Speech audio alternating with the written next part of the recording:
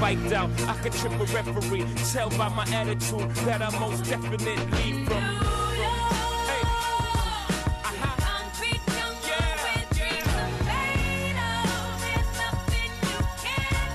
Hello and welcome to another episode of This Week in Startups. It's episode number 66.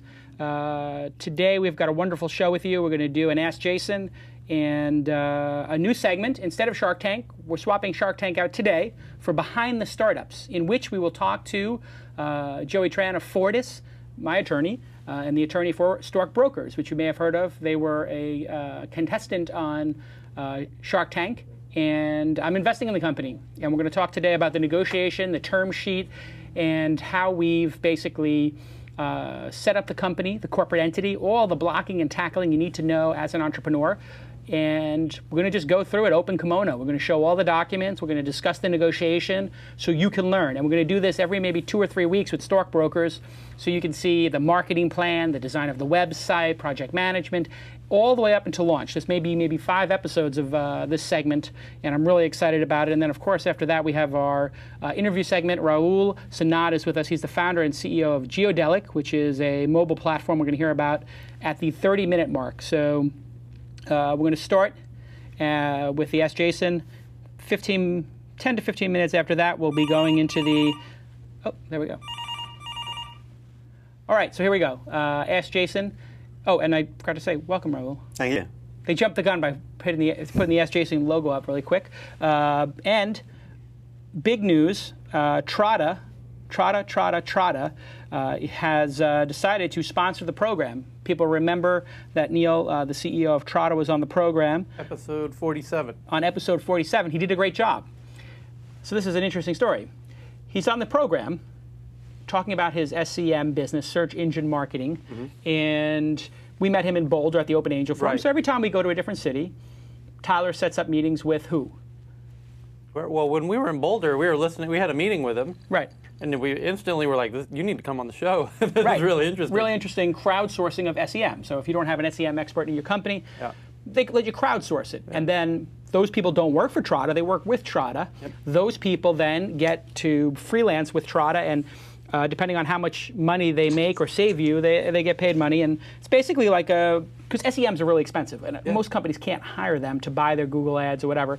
So it's a cloud source model. So he tells me on Twitter this week that the show has become the #1 referral of clients. And they've made so much money from his appearance on the show that they wanted to pay back the show, and they said, hey, and they want to get mentioned more because they can get more potential clients. So Trada has decided to sponsor the show. And we thank them for doing that. About Trada, paid search marketing is a great way to grow your business online, but it's time-consuming and complicated. That's why you need Trada. Everybody understands that. Have you ever gone and tried to buy Google AdWords and stuff like that? You don't know what AdWords to buy. Yeah. Maybe you don't know the foreign language words to buy, the keyword combinations. Those are for the little Google ads you see. You're a local business, you're a big business, medium-sized business. You want to buy those keywords, but you may not know the secret keywords, and you have to do all that keyword research and kung fu. And there are people who've been doing this for a decade. They know a lot better than you. You don't have to reinvent the wheel. Trada is a crowdsourced pay-per-click marketplace, leveraging the skills of more than 500 certified paid search experts. If you mention TWIST, T-W-I-S-T, that's our hashtag, you will get $100 worth of PPC marketing, that's pay-per-click, free for every $1,000 you spend. So they're going to bonus you 10%. That's a pretty cool deal, yeah. They're going to bonus you 10%. Yeah, it's amazing. If you watch that episode, you realize real quick Neil is an incredibly sharp dude. Sharp guy. Yeah, and he's got a very cool solution that is going to help a lot of businesses. He's super confident about it. He's so confident about it, he's going to give 10% extra to you, up to a max of $3,000 spent. He's got to cap it at something because you're going to love the service so much, you're going to wind up spending $10,000, $20,000. He can't give you 10% forever, but he's going to give you 10% up to $3,000 that you spend for a $300 bonus. On average, advertisers who start working with Trada reduce their CPA, cost per action, by 10%. That's actually what happens after they click. Do they convert into a paying customer? So you see the little ad, hey, come to my local business. They pick the keywords. You pick one keyword like Santa Monica plumbers. That keyword, Santa Monica plumbers, that may cost like $5. Right. But these experts might find you something like plumbers, west side of LA. But it's not and even that may cost 25 cents. The real beauty of it is you're leveraging dozens Hundreds. Potentially of different minds out there that each individually are probably savvier than you are, but when you in aggregate is where the real kind of beauty of that system comes into play. And just as a nice little fun gift, they're going to give away a gumball machine to one of you who thanks Trada during the show. So say thank you, or this week maybe not during the show, but from now until the next show, they'll pick somebody who says thanks at Trada, Trada. I don't know if we mentioned last episode though. They also just got funding from Google Ventures. Oh well, that's a huge endorsement. Yeah. They were invested in by Google Ventures. Google is the #1 pay-per-click marketplace. There couldn't be a bigger endorsement than having Google invest in your company. And wow. I mean, it's really a cool story that they actually went from being a guest on the show to, I don't know, a couple of months later, they realized, God, we're getting all our clients from that show. We have to invest. Well, that's what happens when you have 100,000 people downloading every episode. On the phone for Ask Jason, we have Ken. Ken, you're calling from the 717. Where is that? It's Lancaster, Pennsylvania. Pennsylvania, and we had did Pennsylvania do a meetup on Tuesday? No, Pittsburgh did. I don't know, I think Pennsylvania did. So next time in September, you're responsible, Ken? Absolutely. I'm more of a Philly guy than a Pittsburgh guy. Philly's great. Love Philly. Morimoto, that's where Tyler and I go when we're there. Did you go with me there? The color-changing walls and everything? Yeah. I've been there. I don't think we went there together. We didn't go there together? No. Huh. You've been to Morimoto, Ken? Oh, sure, yes. Great place. Yeah. I got a tip for you. He likes the Heineken in the bottles. So when you go to the sushi bar, buy Morimoto and his guys a round of Heinekens, and they will be happy, and they will give you a lot of free stuff. You got to take care of the sushi chefs. Always buy them a beer. Let me tell you something. That's what they love. They love a beer or a sake. Yes, just tell the waiter. This is a little tip. Tell the waiter, hey, do me a favor. Can you offer the guys behind the sushi bar a round of drinks on me, some sake or beers? They love that. You'll be treated like a king. Forget it. Then you order omakase, and you're going to get 7 extra dishes. It's a good, like Trada, it's a good investment. Okay, so Ken, you have a question. Let's hear it. I do. I have a program that's in development, maybe 60% done. Website just went live. It's called eroutingguide.com. And what it is, it's a application that's targeted towards companies that ship truckload stuff, manufacturers, small, medium-sized manufacturers. So anybody who's got a shipping dock, it's geared towards them. And the idea behind it is, kind of along the lines with the 37 signals where, and by the way, that's my background is in transportation logistics. I'm not a computer guy. I'm a freight guy. But the idea is that the technology that supports the transportation business within large manufacturing companies has become very complex and is very expensive to implement and to run, and expensive, and complicated and all that type stuff. And what I feel has happened in that marketplace is the big companies that offer this technology have gotten better, grown, and improved. But what's happened is it's created this void at the bottom end of the market where there's no real simple low cost of entry solutions for smaller companies. And so then your question about that is? Yeah. So I've the market that I'm going after are say guys in the shipping dock or shipping people. They're not exactly a real big organized. They don't have a big organized presence online.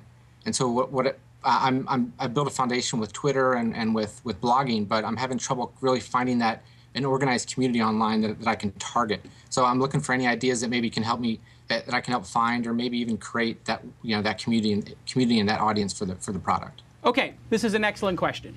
You want to build a simple transportation management software solution. Correct. The solutions that are out there have gotten more and more complex and expensive over time. So you want to find the people who buy these systems. These are what? Trucking companies, shipping companies? Actually, it'd be the manufacturer. Oh, the manufacturer. Yeah. Gotcha. So you want to figure out, hey, how do I get these people as clients? Lead generation, in a way. Yeah. So there's a couple of different ways to do what's called lead gen. There is my method, which is creating content around, creating content and community around that resource, and they come to you. So you put out the honey being content, they come and get it. So that could be in the form of a blog that's lightweight and simple. And in that blog, you write about the various companies that they use, the keywords that they use. So you write about the people who you want to engage, and you write about the things that they're talking about. It could be, and so you call it Shipping Times or the Shipping Report or something like that, right? Create a little Google group about it, and name it something memorable. Like TechCrunch is memorable because crunch is like, well, it's a little odd, you know? Or This Weekend is very memorable because it tells you what it carries with it what you're going to get, right? A weekly program. Yep. TechCrunch is evocative because it evokes something, crunch, something's crashing, whatever. So create a really good brand name around shipping and those issues. And then do content consistently. Create a Twitter account with the same name, something that's very, very followable, whether it's a color plus shipping or whatever. So people know what they're getting and they remember that second keyword that you add to it. And then, of course, we talked about Trada, not to promote a sponsor, but SEM is another solution for finding those people. They do searches, you buy the keywords, and then you ship them to that blog. Or you ship them to a landing page explaining that you have a solution that's better. And if you want to learn about the landing page business, that's a whole artwork. And a lot of the SEMs out there do that. So if you do searches for SEM and landing pages, that's a good place to start, which is how to use links, cost per click that you buy to go to a landing page. If they go to that landing page, maybe you give a report. Here's a report on the top solutions out there, including your own. And it's a white paper. And to get the white paper, you just fill out this form and get the free white paper. Those are all ways to give a little to get a little. What you're trying to do is get contact information. You got to give something. Rahul, you listen to this. Any ideas? What do you think of the advice I gave? Yeah, I think it's good. I think the question I have is, are those manufacturers, like, are they internet users? And it seems like, it's not your standard kind of, you know, I think they use the internet less than you do non-probably, but if they are going after that, that's great. I would also look for, potentially, because you're trying to reach a non-like super digital audience, like try to understand, are there trade press blogs? Is there maybe even some channel that everybody's using, some other company that oh, this is in everywhere. Yeah. See if you can hook onto that. Okay. Yeah, that makes sense. That's good advice. Tyler, any advice from you over there? Well, what happened to your camera? Did they fix the... Yeah, it's weird. The camera looks finally fixed the focus. Oddly clear. Oh, good. Any advice from yourself? No, I thought just reiterating your points. Great. In the chat room, I see some people saying, are there logistics conferences too? That's a great way to do things. If they are offline, an interesting thing to do would be to send them a flyer, because they do, even if they're not online often, they're going to be they have to be online at times, right? None of these people are going to be offline 100% of the time. So if you can go collect their names, or just get shipping department at your top 1,000 contacts. If you were to send them a white paper on, whatever you created, and you think about, well, that costs $5 to ship and print, and it cost $1,000 to write the white paper. You get a good professional writer to work with you. Now you can take that whole cost, $1,000 to write the white paper, $4 each to send it. Now you got $5,000 in total cost. You send it to 1,000 people, and it costs you $5 each. If your software costs $500 a year or $1,000 a year, you've got to get 5 to 10 people to sign up for the software to break even. So what you do is you put a cover letter in it, and the cover letter is handwritten or somewhat handwritten, maybe hand-signed, maybe a little note at the bottom, and have the envelopes handwritten. So you hire a couple interns who have neat handwriting, and you pay them $1 to handwrite the envelope. Shipping department manager. And it's just a white labeled envelope. When I get that handwritten note, and then you put on the bottom, white paper enclosed. They go, oh, wow, what's that? Interesting. And if it has the name on the top left-hand corner that says, shipping magic or whatever the shipping, really TechCrunchy kind of memorable Flickr-like name that you come up with, launch conference, whatever it is, boy, is that going to work. No, that makes sense. Yeah, getting the names, I don't think is a big issue, or a big deal. So, yeah, I think that's a great way to follow up. Another good idea is we had David Hansen on from 37 Signals. You must be aware of the 37 Signals product line, like Basecamp or Highrise. Oh, absolutely, yes. You see how their landing page works, where it's like we have 3 different sizes or 4 different sizes, and one of them's highlighted and expanded, like this is a good size to get.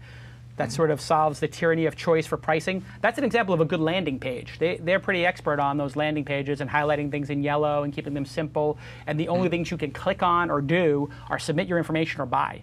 So they're not trying to promote their blog or this or that with that landing page. They're trying to direct you to the one thing they want you to do. Give us your contact info. And so those are all different possible strategies. And then there's also the press strategy. You can look up Grasshopper, which did an interesting thing a year ago where they sent chocolate-covered grasshoppers to everybody who was a top blogger for their, I don't know if it's customer support. I can't remember what they do. Maybe it's CRM software or customer support, but I do remember Grasshopper because that's an interesting name. And they sent chocolate-covered grasshoppers to me, and the first thing I did was tweet it, and a bunch of other people did. So that's the purple cow, Seth Godin type stuff that you can try.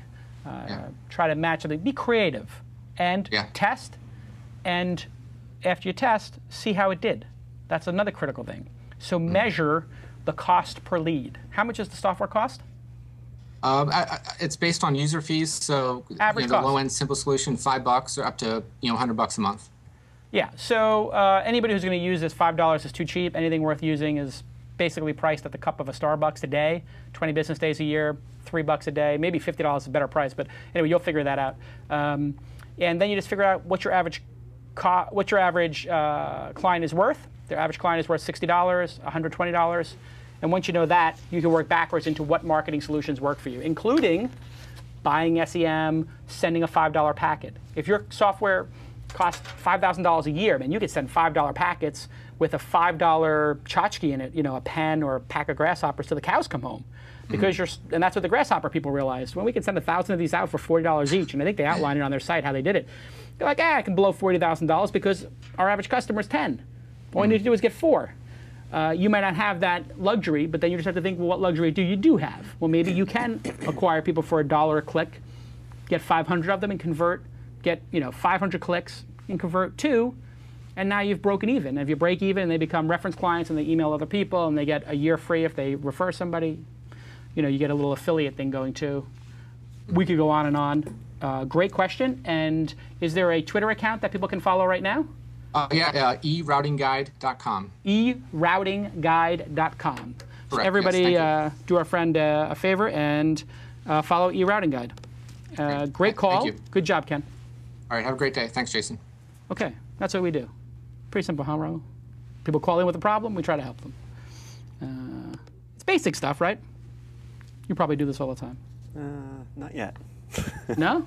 You're not a first. You're a second-time entrepreneur. You must have done this. Yeah, but I try to solve my own problems usually. Solve your own problems. I'm not saying that you have to help everybody, but I'm saying the solutions, you've dealt with these problems. Yeah. Marketing and figuring out marketing costs, it's a pretty common problem. Yeah. It's interesting, though, for eroutingguide.com, like it's a new product, so I'd almost, a great question, he's going to have that problem, but my question would be like, since you're 60% done, do you need to reach like 5,000 people, or do you need to get like 10 pilot customers on board, figure out what they need?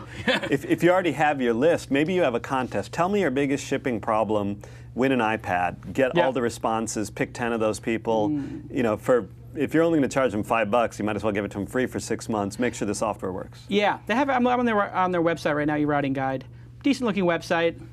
They explain what they are right on the top. And $5 a month free trial, any eRouting Guide product for 30 days. So they sort of have that going. But you're right. I think a freemium model could be the way to go too. Give them the software for free, get them addicted, and then upsell them on the second user or their history or whatever backups. There's all kinds of different things. Okay, so now it's time for our new segment where we started the show at 1:08. We did the Ask Jason at 1:14. I'm trying to keep track of the time. Now it's 1:26 p.m. Pacific, and it's time for Behind the Startup.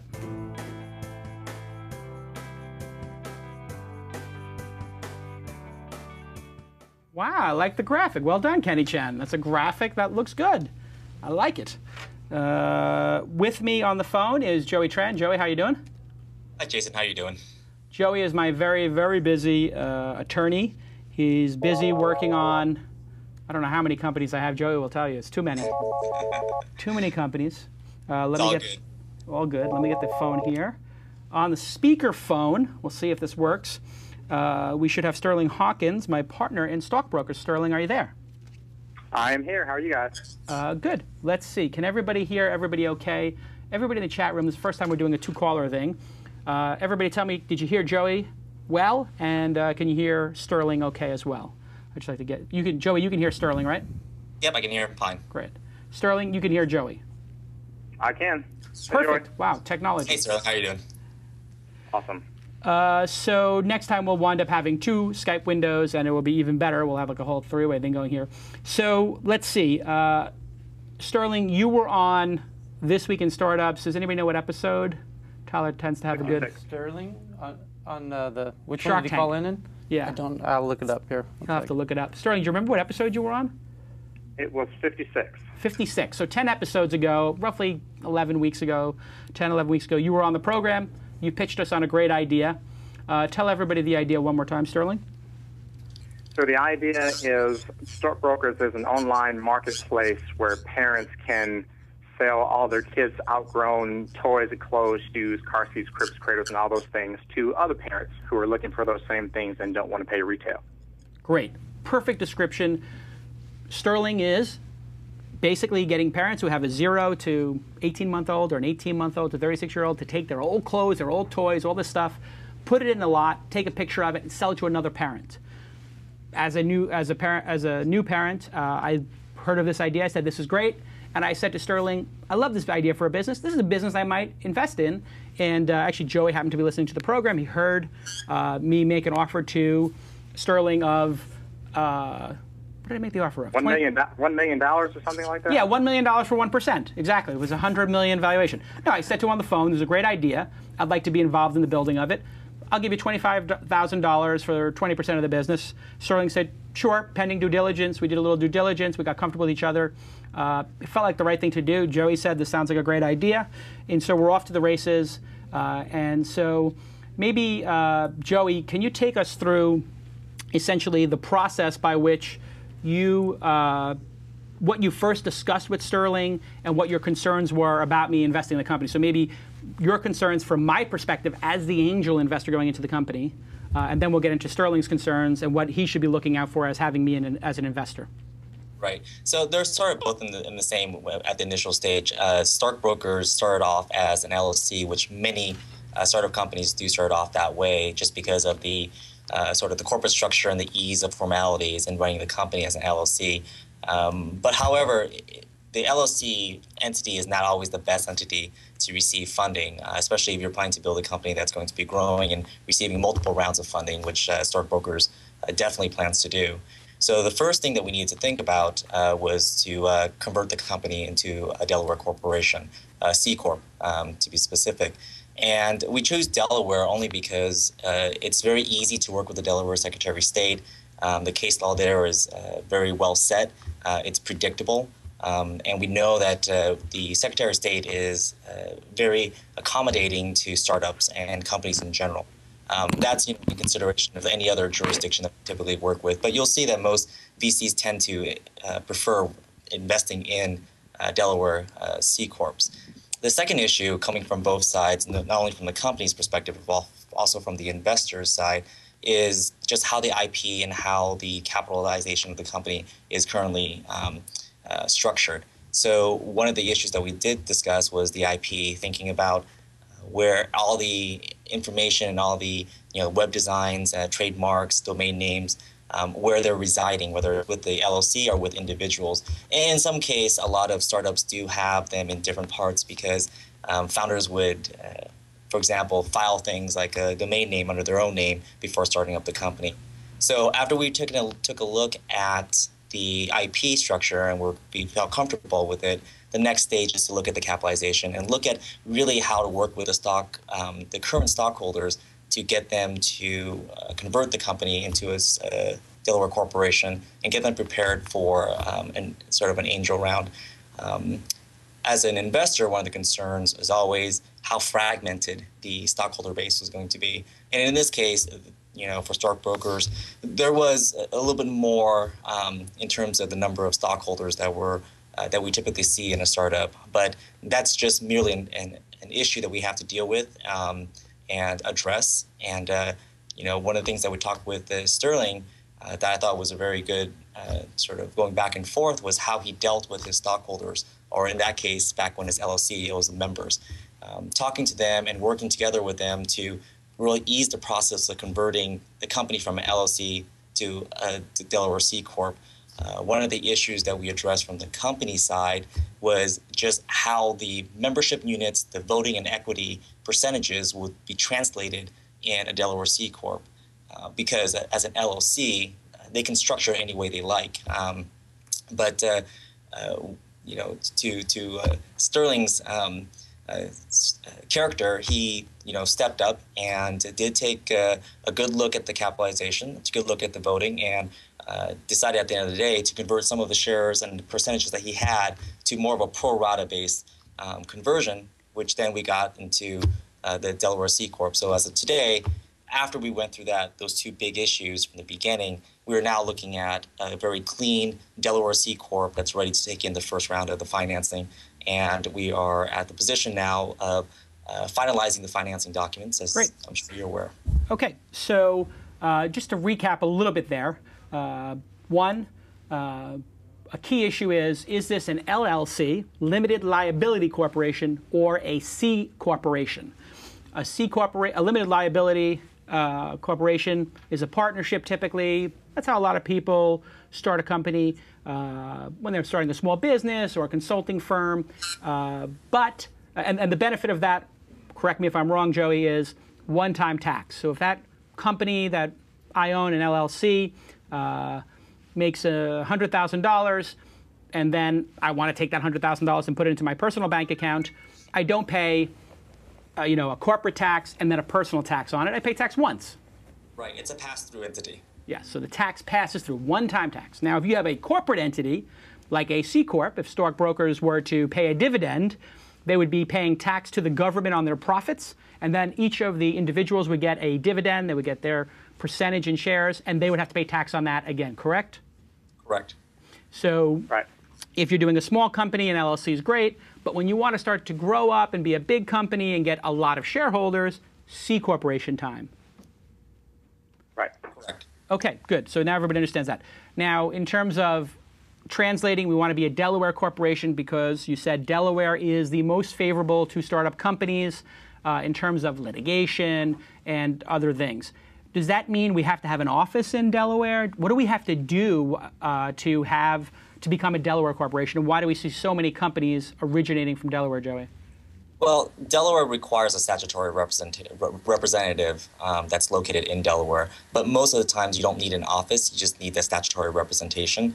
And most filing agencies provide that representation for a sort of a nominal cost per year, anywhere between $150 to $180 per year for that statutory representation. So you don't actually have to have an office in Delaware, you just need that statutory representation. The benefits of it, one thing to keep in mind is that even though you're not based in Delaware, you can be based in California, which is what we typically see. You still need to also consider qualifying to conduct business in the jurisdiction in which you're located. But when you look at the overall cost, transaction-wise, sort of dealing with the Secretary of State and dealing with sort of the case law, the benefits outweigh the sort of the nominal annual cost that you have in paying the Delaware franchise tax or the statutory representation fees. So it's just preferred because a lot of the documents that you see in financing are actually based off of Delaware code. Great. And so the last issue before I get to Sterling's side was IP. I should, as an investor, an angel investor, or even if I was just going to become a partner in the business and go work there and get equity, I should say, hey, wait a second, who owns the IP? IP stands for intellectual property. Who owns the domain name? Who owns the trademark, if there is one? The copyrights to the work that's been created, the code, et cetera. Maybe there's some innovations. Why am I so concerned as an investor about the intellectual property? Why is that such a major issue when you come into a company? Joey? Well, there's 2 points. I mean, one, obviously, you're going to be investing in the management of the company and whether or not the management is going to be able to run and grow the company. But what the company is based off of, the product, the services, is based off of that intellectual property that the individuals contribute to the company. So you want to make sure, one, that the company owns all that, that in IP so that they can build off of it and grow into a real successful company. And the second thing really is to make sure that there aren't any sort of stragglers out there or IP license holder or IP holders that the company is going to be sort of held hostage by as it grows because they forgot to get the proper assignment into the company. You don't want to go through 2 rounds of financing only to find that sort of a small yet key component of your software is actually owned by the developer because you never executed the proper consulting agreement or asset assignment agreement. You want to make sure that all that is already sort of captured within the company by the time you invest moving forward. And this is sort of a key issue for startups because the startup environment is very fast, very flexible. Entrepreneurs are doing things sort of shooting at the hips. And maybe even recklessly. It's somewhat, but that's the point of us getting involved, is to take a look at the picture and the story of how the IP was developed and how the company's growing, and then try to make sure that we kind of just like grapple everything back in. It's also going to be an important issue from the IP standpoint because every company in every single transaction afterwards is going to make a representation that they own or possess sufficient rights to the IP to conduct business as currently contemplated. So if you don't have that IP in place, you can't make that representation, which means that if you sign the agreement with that representation, you're already in breach, and that the IP rep is one of the biggest reps that most investors will look for. So the person who is owning the company, the CEO, has to make a representation like, hey, I am saying that I own this IP, and if God forbid this thing blows up and somebody makes a claim, they have some responsibility. We're actually seeing this play out right now. Perhaps it's fraudulent, perhaps it's true, perhaps the truth is somewhere in between. There's no way for any of us here on this call to know, but Facebook has a lawsuit right now that claims, we have no idea again if it's true, this could be totally farcical, that he was hired by somebody and apparently he was hired by them to do some level of work they've admitted. And now this person is claiming that they own 84% of the Facebook because the contract says, and who knows if this contract is true or not, Facebook has said, Facebook representatives actually said this week, this may in fact be, we don't know if this isn't a fraudulent signature, which is sort of a weird way to say it, but basically this is an IP-based issue where they're saying we hired Mark Zuckerberg to create this product for us and we were supposed to get 50% ownership in the Facebook for $1,000 and 1% for every month that it was late. It was 34 months late and we own 84%. It's actually going to court, correct, Joey? I believe so. Yeah. So this is in the courts right now. It's a fascinating thing. Okay, Sterling, you've heard all of this. You are the founder of this company, and you actually are, your day job is you're an attorney. Correct. So take us through the part of your decision-making, bringing me on as an investor, and all of this trouble and all of this extra work to become a C corporation, talk to the existing investors. How did you come to the decision? How much work was it actually? And what were give us some color on the discussions with the previous investors and why you were doing this. Sure. So there are a great deal of concerns when you're, and I don't say concerns, that sounds sort of negative, but a great deal of issues that you think about and you talk through. And you think through when you're doing this type of thing, when you're on this side of the transaction. One of them obviously is who the investor actually is, and what they're bringing to the table. Because in your discussions with your other partners, your other shareholders, you sort of have to sell them on the idea of agreeing to all this and being in the same boat with you as another shareholder. So who this investor is, who they bring to, what they bring to the table, in terms of the money they put in, but also, particularly in this case, the other value that you bring to the table as well. So, talking through those things, sort of filling them in on your resume and explaining to them how Wikipedia is not the best place if you want to read about Jason. Right. And going through those issues. And let them listen to some of your Jimmy Wales comments. So that's sort of unique to this transaction, this particular investment. But you're talking through these things with the folks. Other things that are always important in any transaction like this is valuation. The the difference between the valuation when they got in and the valuation that you may be getting in at, and so these things sort of all relate, so it's the valuation that you're getting in, and if we're thinking about the dollar amount that you're putting in, but also the real value that you bring to the table, which is really worth a lot more than the dollar amount. Right. There are other things that we kind of think through as well, in on this side of the table. One is, control. How much control or voting authority is this new investor or any new investor going to have?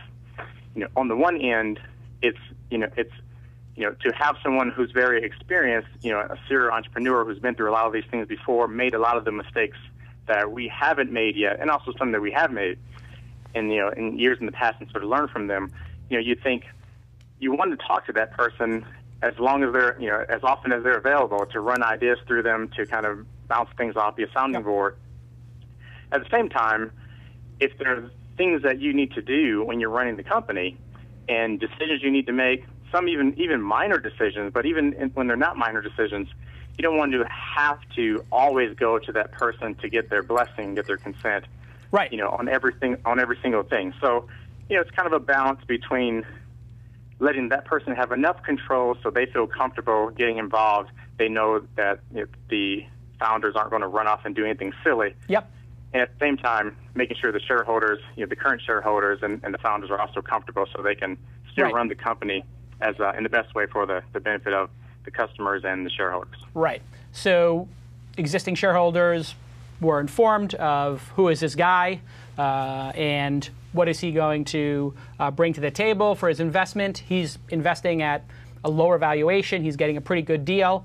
Is he going to bring a lot of value to the company? And as I told you, my idea is I get in at a lower valuation and I'm incented to build the company more because we're both going to be compensated ultimately the same way, which is by the ultimate exit on this business or sale of this business or it becoming a great standalone business.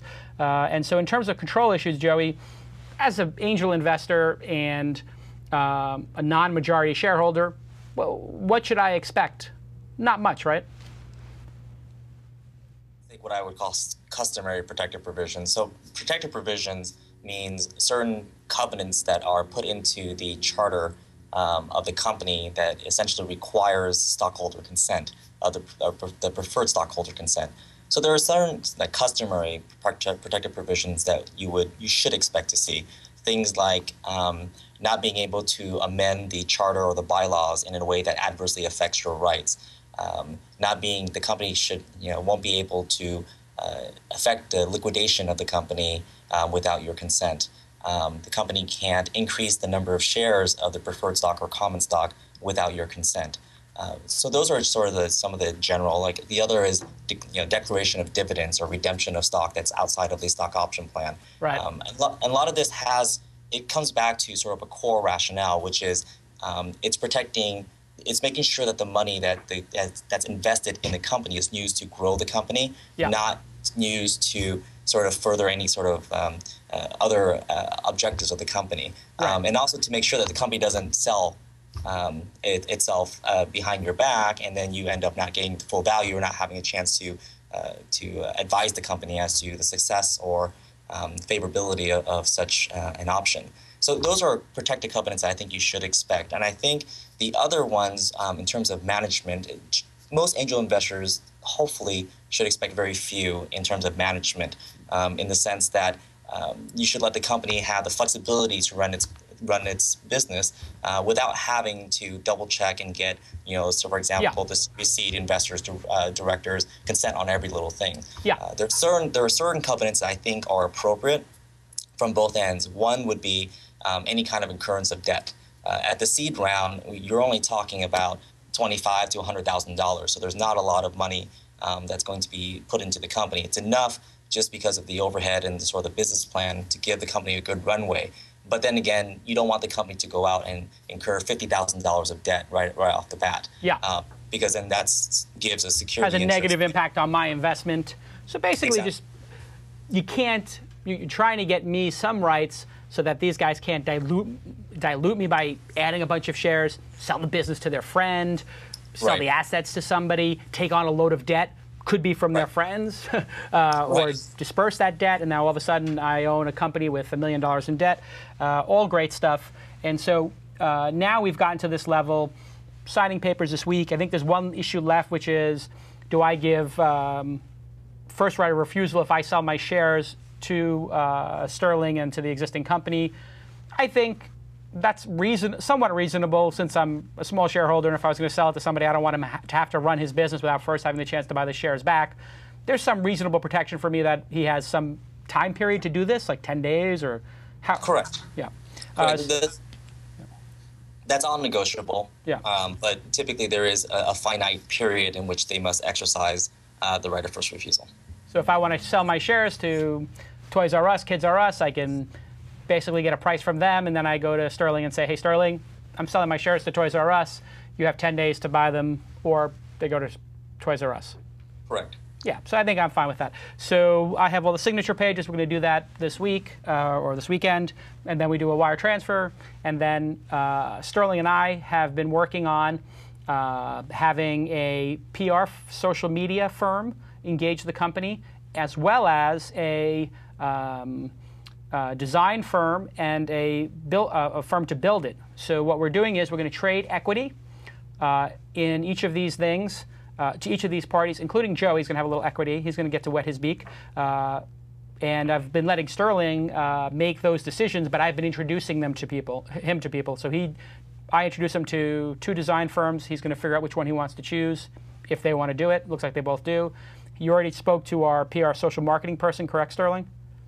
I have. I've spoken with all of them. Right.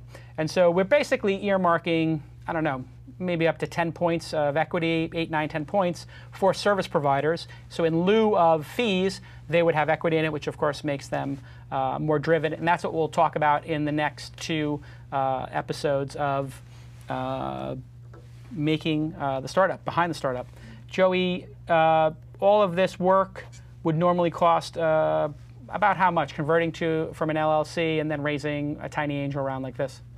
Upwards of $10,000 plus. About $10,000. Sterling, that's your experience as well? Yeah, more or less. Yeah. So we get Joey to do it. Gives me his customary JCal discount, since I do build so many companies with him. And then he's going to work for equity. So as an attorney, this is a great deal for you. You work for equity and you get a little promotion. Joey, how can people find you or reach you? You can find me on the web at www.fortisgc.com. Okay. And they can always feel free to email me at jtran@fortisgc.com. Okay, jtran@fortisgc.com. Right. And you work in the Valley. You work with a lot of popular startups. And you've been my attorney since, the start of Mahalo and a bunch of other companies. I appreciate all your help with this. Sterling, I will be talking to you next week. And wow, it's a pretty good segment. Took a little time, but well worth it. I think everybody learned something. And I will talk to you 2 gentlemen next week offline. Great, thank you. I was going to take more time when you get lawyers talking. Always takes more time with the lawyers, I know. Joey, does this count? Being on the show count towards our barter deal or not? I don't know. I don't know if it should, because you're getting some pretty good promotion here. All right. Very good negotiation. Right. Thanks, Jason. Okay. Thanks, Sterling. Cheers. Thank now. you. I'll talk to you, Sterling. Okay. Well, that's going great. What'd you think, Rahul? Interesting? I think you may have gotten a really good deal, but that's... Well, here's the thing.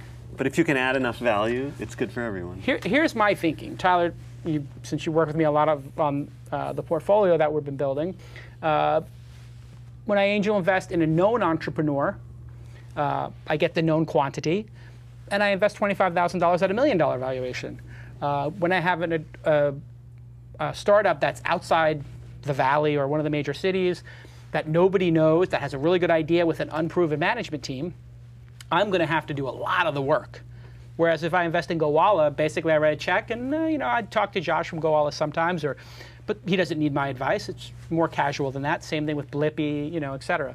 So in these cases, I think I'm going to have as much fun or more building this company.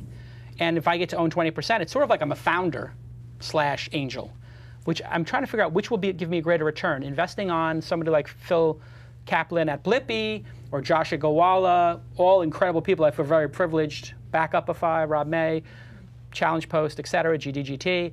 but I'm very small owner, like low single digits, if that.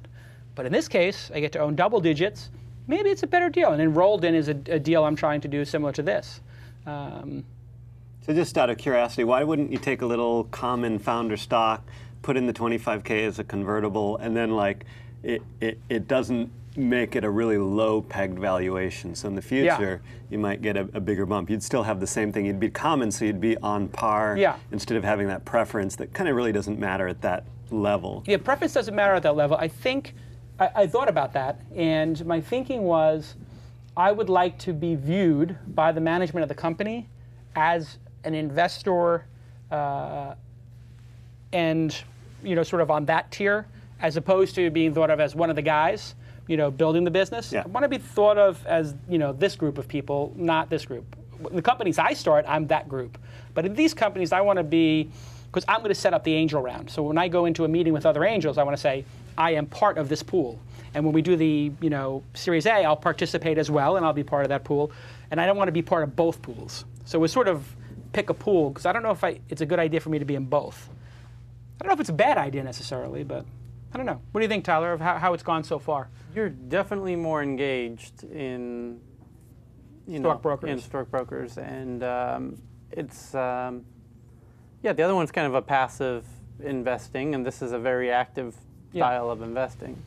Yeah, and I'm one of one investor typically. In this kind of situation, I'll typically be one of one investor in this round, as opposed to one of 20 investors in these other sort of deals I'm doing. But I'm very happy with the way this is going, and I think my value add as a co-founding angel, or I think founding angel is perhaps the best way to say these deals. So enrolled in, who also pitched on the show, I had here by the office, and I put an offer on the table that's, I think they gave a pretty aggressive offer, but I'm going to need to do even more work on that business, because they're first-time entrepreneurs and they're not an attorney like Sterling. But I think this might be my model, is become the founding angel, where I give the first money and I'm part of the founding team. Anyway, that was interesting. Yeah, I think the real benefit will come in kind of future rounds, the value in time saving and all of that, and when it's ready to do a bigger round. Yeah. But, if he's outside, where's he based out of, Sterling? They're in Atlanta. Yeah, so I think that's going to be a huge benefit. I think that'd be a benefit. I mean, if you look at This Week In, the network that's now doing $1 million a year in revenue, I brought in Sky Dayton and I brought in Matt Coffin, who are personal friends, and we each put $100,000 in, and it was, I think, $1 million valuation. The company was a lot further along, had $500,000 in revenue and a couple of employees. But we'll see how this goes. One thing I do know that's going really well is DNA Mail. DNA Mail, everybody loves DNA Mail. They provide fully hosted, managed Microsoft Exchange and Google Apps email. It's just much more economical. You pay by the user. There's no other cost. You don't need to buy servers. You don't need to have IT staff. They have all that for you, and they are reliable. 99.9% uptime guarantee. And man, you do not want to be managing email servers and doing all that IT work. If you are a startup company, DNA Mail has been with us from the beginning. They have sponsored, I believe, every single episode of This Week in Startups for over a year, and they are our biggest supporter, or amongst the biggest supporters of us and the network, and I personally thank them. You too should thank them on your Twitter account. Thank @DNA Mail and @Trada, Trada, for sponsoring Pound Twist. Great job, guys. We really appreciate your support. We couldn't do it without you. Rahul, thank you for being patient. I didn't know how long that segment was going to take. It took a little longer than I thought, but I think people get some value out of that. When you're starting a company, everything takes a little longer than you think. Isn't that the case, huh? So now, this is your second startup. This is, yeah. Tell us about the first.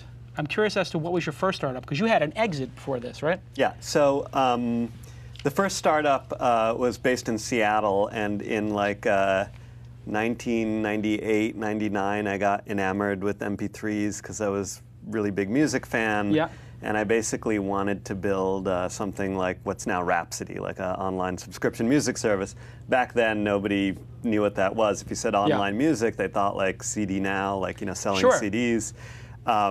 So I was working at Microsoft. I tried to kind of start it up within Microsoft, and there was a little bit of traction there, and then a little bit of kind of non-traction. Were you an engineer at Microsoft? I was like what's called a program manager, so kind of product manager, designing product. I used to design like the word processor. And you were on the Word team, really? Yeah, and then I switched into the digital media group because I was really interested in the music type stuff. And at the end of the day, I talked to one of the VPs there, and he's like, Microsoft, we just aren't going to do hosted software. That's not how you do the cloud business. Thing is not how it's done. No, but that was 10 years ago. Yeah. So, can we put it in a box and sell it? Right. Then we might be interested. But anyway, so left. It was kind of back when you could take a PowerPoint and raise a few $1 million. Kind of, if you remember those days. And good times. Yeah, I got a few colleagues from Microsoft, a few from Adobe where I worked before, and we had kind of a big starting team, and we were going to do this music service. We plugged along, went like 3 months, hired a lawyer, like an IP lawyer, like for like music IP, not for like and got like a $30,000 bill for like research into music issues, and then the next day we said, okay, we're out of the music business. This sucks. We're moving into video, because video had like, for a lot of esoteric reasons, like very different laws around it versus music. So same technology, not much different between music and video in terms of online. And so we switched to video and had our ups and downs. And like around 2002, there was a lot of people having downs. And the whole market was down. Yeah. So then we got end of the world time. Yeah. It was the end of the world era. The stock market first crash. End of the world. The first end of the world. Stock market crash, 9/11. I mean, 2002 was as dark a year as I can remember in my lifetime. Certainly much darker than the crash in '87, and I think darker than the financial crisis we just went through. Yeah, well, the financial crisis we just went through, I think, was for the financial industry maybe darker, whereas the earlier one for the tech industry was much darker. That was correct. Yeah. WWW2. Yeah. World War II. No, WWW2. It was the World Wide Web's, but you're right. It was a finance-related, the housing bubble. During the whole financial crisis, I said, wow, this is going to suck because all the advertisers are going away and the economy is going to be down in general. But why are the tech companies still reporting solid profits? And they're laying people off, so the profits are going up. It actually was counterintuitive, this last one, wasn't it? I mean, it was actually not so bad in retrospect. Yeah, and maybe we can come back to in retrospect, I think, some of the dynamics that now has today. But just to finish, the last company we were doing hosted video. The idea was if you wanted to publish video on the internet, there's a lot of like really hard stuff that if you're like a cable company or a big broadcaster, you don't want to do that. That's just, and a lot of them tried to, because back then everybody decided they were going to become an internet company. But like to do good internet software, it takes a certain mentality that a lot of companies just don't need to have. Yeah, it's a level of focus that a company that is making 99.9% of their revenue somewhere else is just not going to have. Yeah, so we were kind of the back end for big deployments, including like Verizon Wireless and Hulu and CNBC and other cable companies, and started selling to telcos. So sort of like a Bright Cove before Bright Cove? Yeah, it was kind of a pre-Bright Cove with a little bit more of an enterprise software model. Bright Cove kind of was a little bit more of we're a network, we're a advertising they had, I think Jeremy was going after like 3 businesses. It was like, we're going to be an ad network, we're going to be a destination site, and we're going to be a platform. Exactly. For people. I mean, I think now he's way off of being a destination, way off of being an ad network, and they're just a platform that people pay for. So actually, they basically came to your business. Yeah. And people would pay you. So you were an enterprise business. Yeah, it was like subscription revenue, kind of like you'd pay Salesforce, but it was kind of for higher end, so kind of 5,000 minimum type of engagements a month, recurring revenue. And the business was sold in 2006 to? Comcast. Comcast out of Philly, actually. Yes. We were just talking about. Known for buying internet companies. Known for buying them at a decent price, actually. They bought Daily Candy. They've bought a bunch of companies. Yeah. How did that go about? Did you have a banker? Did they come calling? Did you call them? No, so they were a big customer of ours. They were, huge, obviously, MSO operations, cable TV, but they didn't have a massive internet platform. So when they started moving to internet services, they said, hey, how do we jumpstart this? Looked at us as an opportunity to do that. And then figured, okay, we're already building on this. And this is an industry service. And I think, Brian Roberts has a strong bent towards entrepreneurialism and figuring out how to really take things to the next level. And I think this was viewed as kind of a way. I think everybody knew at that time, the writing was on the wall. YouTube was starting to ramp up, but at some point, TV is going to be all IP. Now, people have been saying that for a long time, but it became very apparent then. Comcast is about video and TV, so the idea was this is, about the future. So it was a good exit. It was a good exit. Now again, 2006, pretty frothy, having sold the business around that time. Pretty good time for an exit. Yeah. It went up a little bit more until 2008, but then quickly fell off a cliff. Yeah, exactly. So your timing was almost perfect. You were like right here at the peak, and a little more peak, and then big drop off. So you timed it pretty great. If we'd waited for YouTube, maybe we would have doubled it or something. But maybe. But if we'd waited too much longer, it would have been less so. How do you reconcile that as an entrepreneur? I mean, I get criticized all the time that I sold Weblogs Inc. too early, and at the time I sold it, people were criticizing AOL for buying it because they said, what are you buying? You're buying nothing. It's just a bunch of domain names and an 18-month-old company with 4 full-time employees, and you're spending tens of millions of dollars on it. As an entrepreneur, how do you reconcile in your brain, I sold my baby, I put X number of years into that. It looks like you put, what, 4 or 5? No, 98, 6 years. You put 6 years of your life into it, you sell it, and then you've got to go back and play Monday morning quarterback and say, if I held it, it would have been twice as much at this date, 50% more at this date. If I missed it, I would have, How do you deal with all that? Do you think about it? Does it keep you up at night? Yeah, no, it definitely doesn't keep me up at night. But you think about it a lot, and you're like, well, how do you optimize that? And it's a really hard thing to do. And the odd thing, like we're discussing, is there's kind of these macro cycles of hype and trends, and what's hot, and then other macroeconomic stuff that you really don't know when the right time is to sell. So you can use your gut.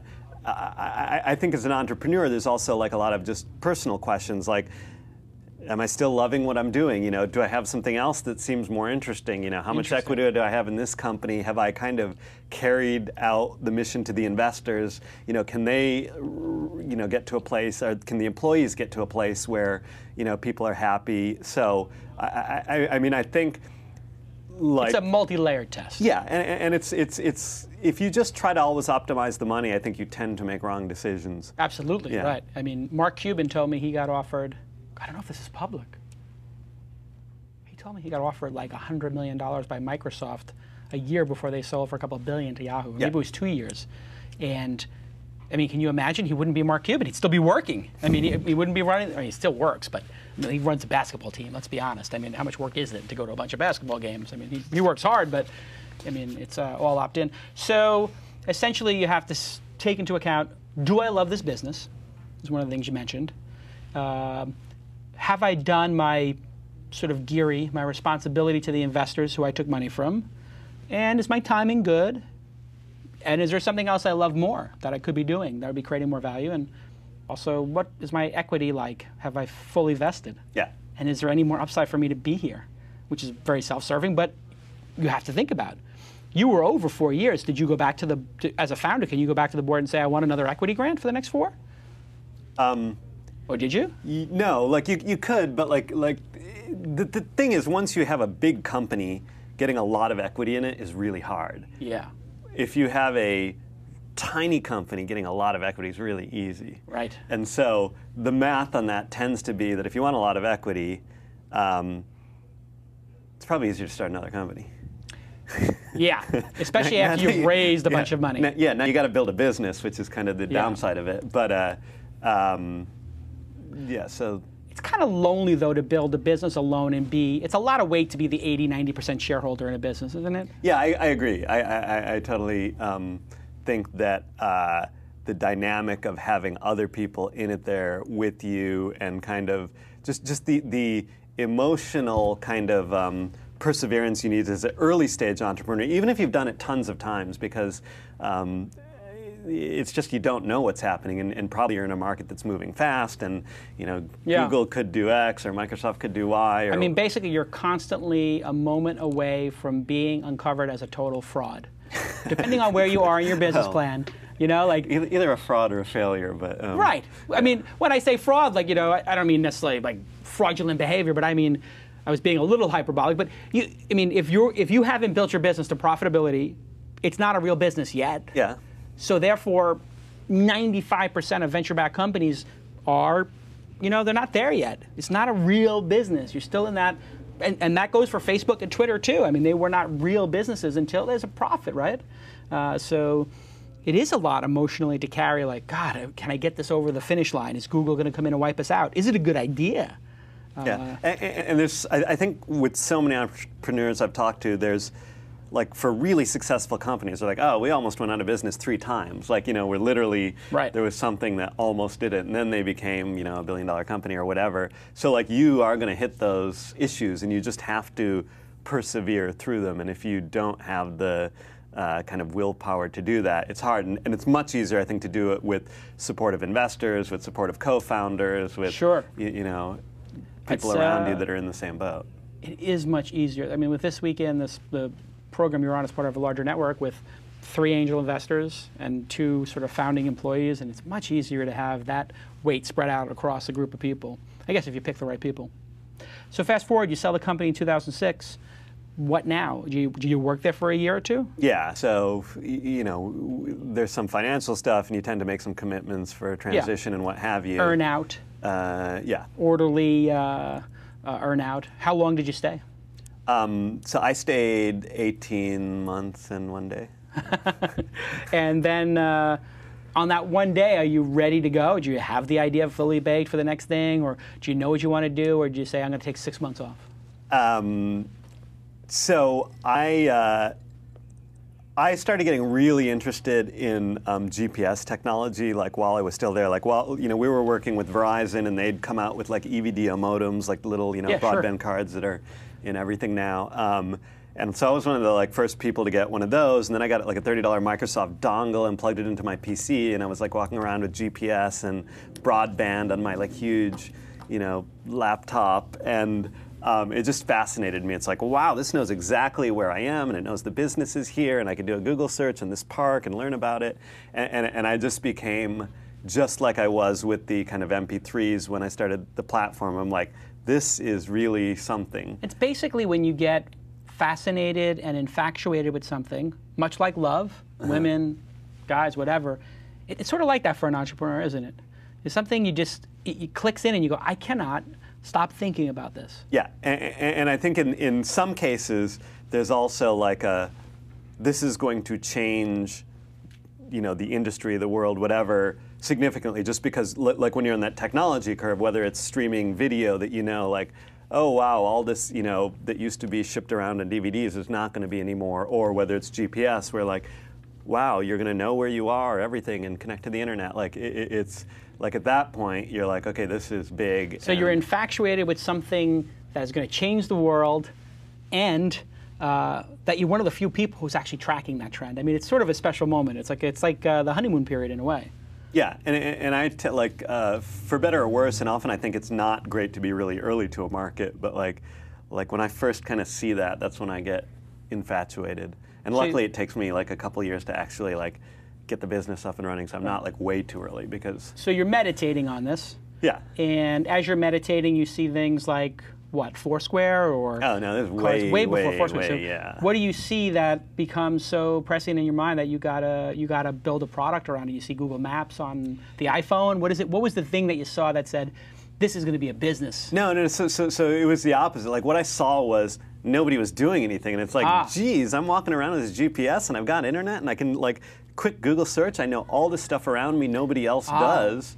Like, why is all the tools are here? All the tools are here. Like, no the product. form factor kind of was super heavy. Yeah. But like I figured, give it 3 or 4 years, the form factor will be fine. It'll be your phone. Yeah. And so we started in April 2008, and then like 3 months later, iPhone 3G comes out, and it's like, wow, you don't need 2 or 3 years. It's Steve been Jobs delivered did it here. Yeah. And that really, once that happened, then everybody else. So if there was a crystallization point, it was the 3G iPhone. It was a crystallization that the market is here now, and right. You can't kind of, It's ready for a company. Yeah. It's actually a platform to build this on. And it's ready for like execution. Often you can start a company and you keep 2 or 3 people and you kind of get some lead time. You don't need to, like you're laying the foundation, you can do this more thoughtfully.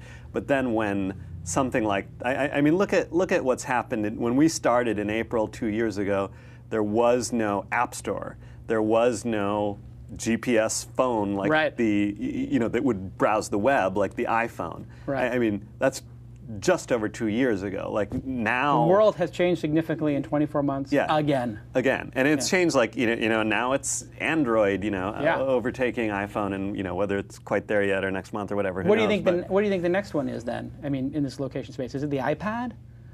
Is the iPad as revolutionary as what the 3GS was? Yeah. So the interesting thing is like the location space is kind of a like a cousin to the mobile space. Like the mobile space is like the big thing that's kind of moving forward, and location's like an element of that. And it's a really powerful element of it. But like I think what we have now is like siloed apps, and everybody's all hot on them. Yeah. And I think what the really next big thing is like HTML5, where the web goes to your phone and applications. Like you don't need apps to do what you do in apps now. It's just the web. Right. And people think now there's the web and there's apps. Yeah. They're really the same thing. It's like a transitional technology issue about. So do you think the apps get wiped out by HTML5 and people just say, you know what, I'm going to write once, or do apps become runnable on the web? Or are they going to be two buckets? I mean, you're sort of saying they're coming together and it's a transition, but do we see a reason to create, does Foursquare need to have an app to do what they do, or can they just do it in Safari in the next version? So in 5 years, definitely not. In 3 years, they probably have an app and a web version. It's like, okay, you can get Outlook, like your Exchange hosted people. They, they sell these back-end server, and you might have Outlook on your computer, or you might go to mail.outlook.com or whatever and get something that looks pretty much like Outlook, but it's a web app. Yeah. And so that's what's happening. Like what used to be a really heavy thing that you had to install now just becomes the web, and it's pretty good. It's not going to be like the search. It's not as stable or as fast and snippy as the. Yeah, the weird thing about that is like not as stable and fast. When I find an Outlook, I try to search in Outlook, I can't do it. But like in Gmail, which is all hosted, in fact, search is incredibly good. So sometimes like what you get that's really nice on app is responsiveness. It's fast. Like things switch around. Like you don't have to go back to the server. So if you're manipulating the rendering stuff. Then it's really important to have an app. But like now, you have them both. But the trend is toward like, did Facebook ever have an app? No. Could they build a desktop app? Yeah, but you just don't need it for what they're doing. And people like Seismic have, and certain nerds use Seismic or TweetDeck to use it, and other people don't. Sure. You're listening to Rahul from Geodelic, the CEO and founder, on This Week in Startups, episode number 66 from the thisweekin.com network. If you have a question, you can submit it on Twitter with the #twist hashtag, and we will do our best to answer it. Or you can put it into the chat room by using on Ustream the Q : mark. So if you have any questions for Rahul, do let us know. So all this leading up to Geodelic. Yep. And I have the website up here on my desktop. You can see it. And I'm looking at the screenshot of Dodger Stadium and a bunch of great reviews from CNET and other folks. What is Geodelic? Yeah, so the fundamental premise that we see at Geodelic is that just like in the mid-90s, like somebody would come and say, hey, you need a website. And the company would be like, we got a lot of brochures. I think we're okay. This web thing, I don't know about it. But 2 years later, by '97, everybody realized they need a website. That's how you can communicate with users. It's much more efficient. You can change it. You can, everybody can access it. There's zero marginal cost for distribution. And now everybody has a website. I type in Hyatt.com. I'm sure the Hyatt website's going to come up. If it doesn't, my phone's broken or the server's broken or something. What we're seeing now is because everybody has a phone when they walk into the Hyatt or when they walk into Whole Foods or into Dodger Stadium, there's an equivalent that you need a website for people who are there. And that website for people who are there is now an app for reasons we talked about, because it's a little bit faster and nicer. But if I walk into the hotel, I actually, I'll never go to www.hyatt.com when I walk into the lobby. Yeah, because that is designed for me to book a room, not that I'm in the lobby looking for where the concierge desk is or what the hours of the concierge are. Exactly. That's designed to get you to the venue because that's historically what it is. And once you're at the venue, what do you have? And nobody cared before because nobody was walking around with the internet before. Now everybody's walking around with the internet. And so you need the equivalent, but optimized around how do I as a business engage with my consumer? I've got this traffic. How do they do that? I mean, I'm walking into the Hyatt, let's use that as an example. And I take out my phone, I load Geodelic, or I loaded a Hyatt application. What do I do? Yeah, so you should be able to, like, the app might be called Geodelic, or it might be called Hyatt, or, you know, Google Maps, or whatever. But at the end of the day, that app kind of knows where you are, and it pretty much knows you're at the Hyatt. There's databases of where everything is. Anybody can license them. And so, you know, at Geodelic, we have these. We know you're in the Hyatt, and we say, hey, you know, it's the Hyatt here.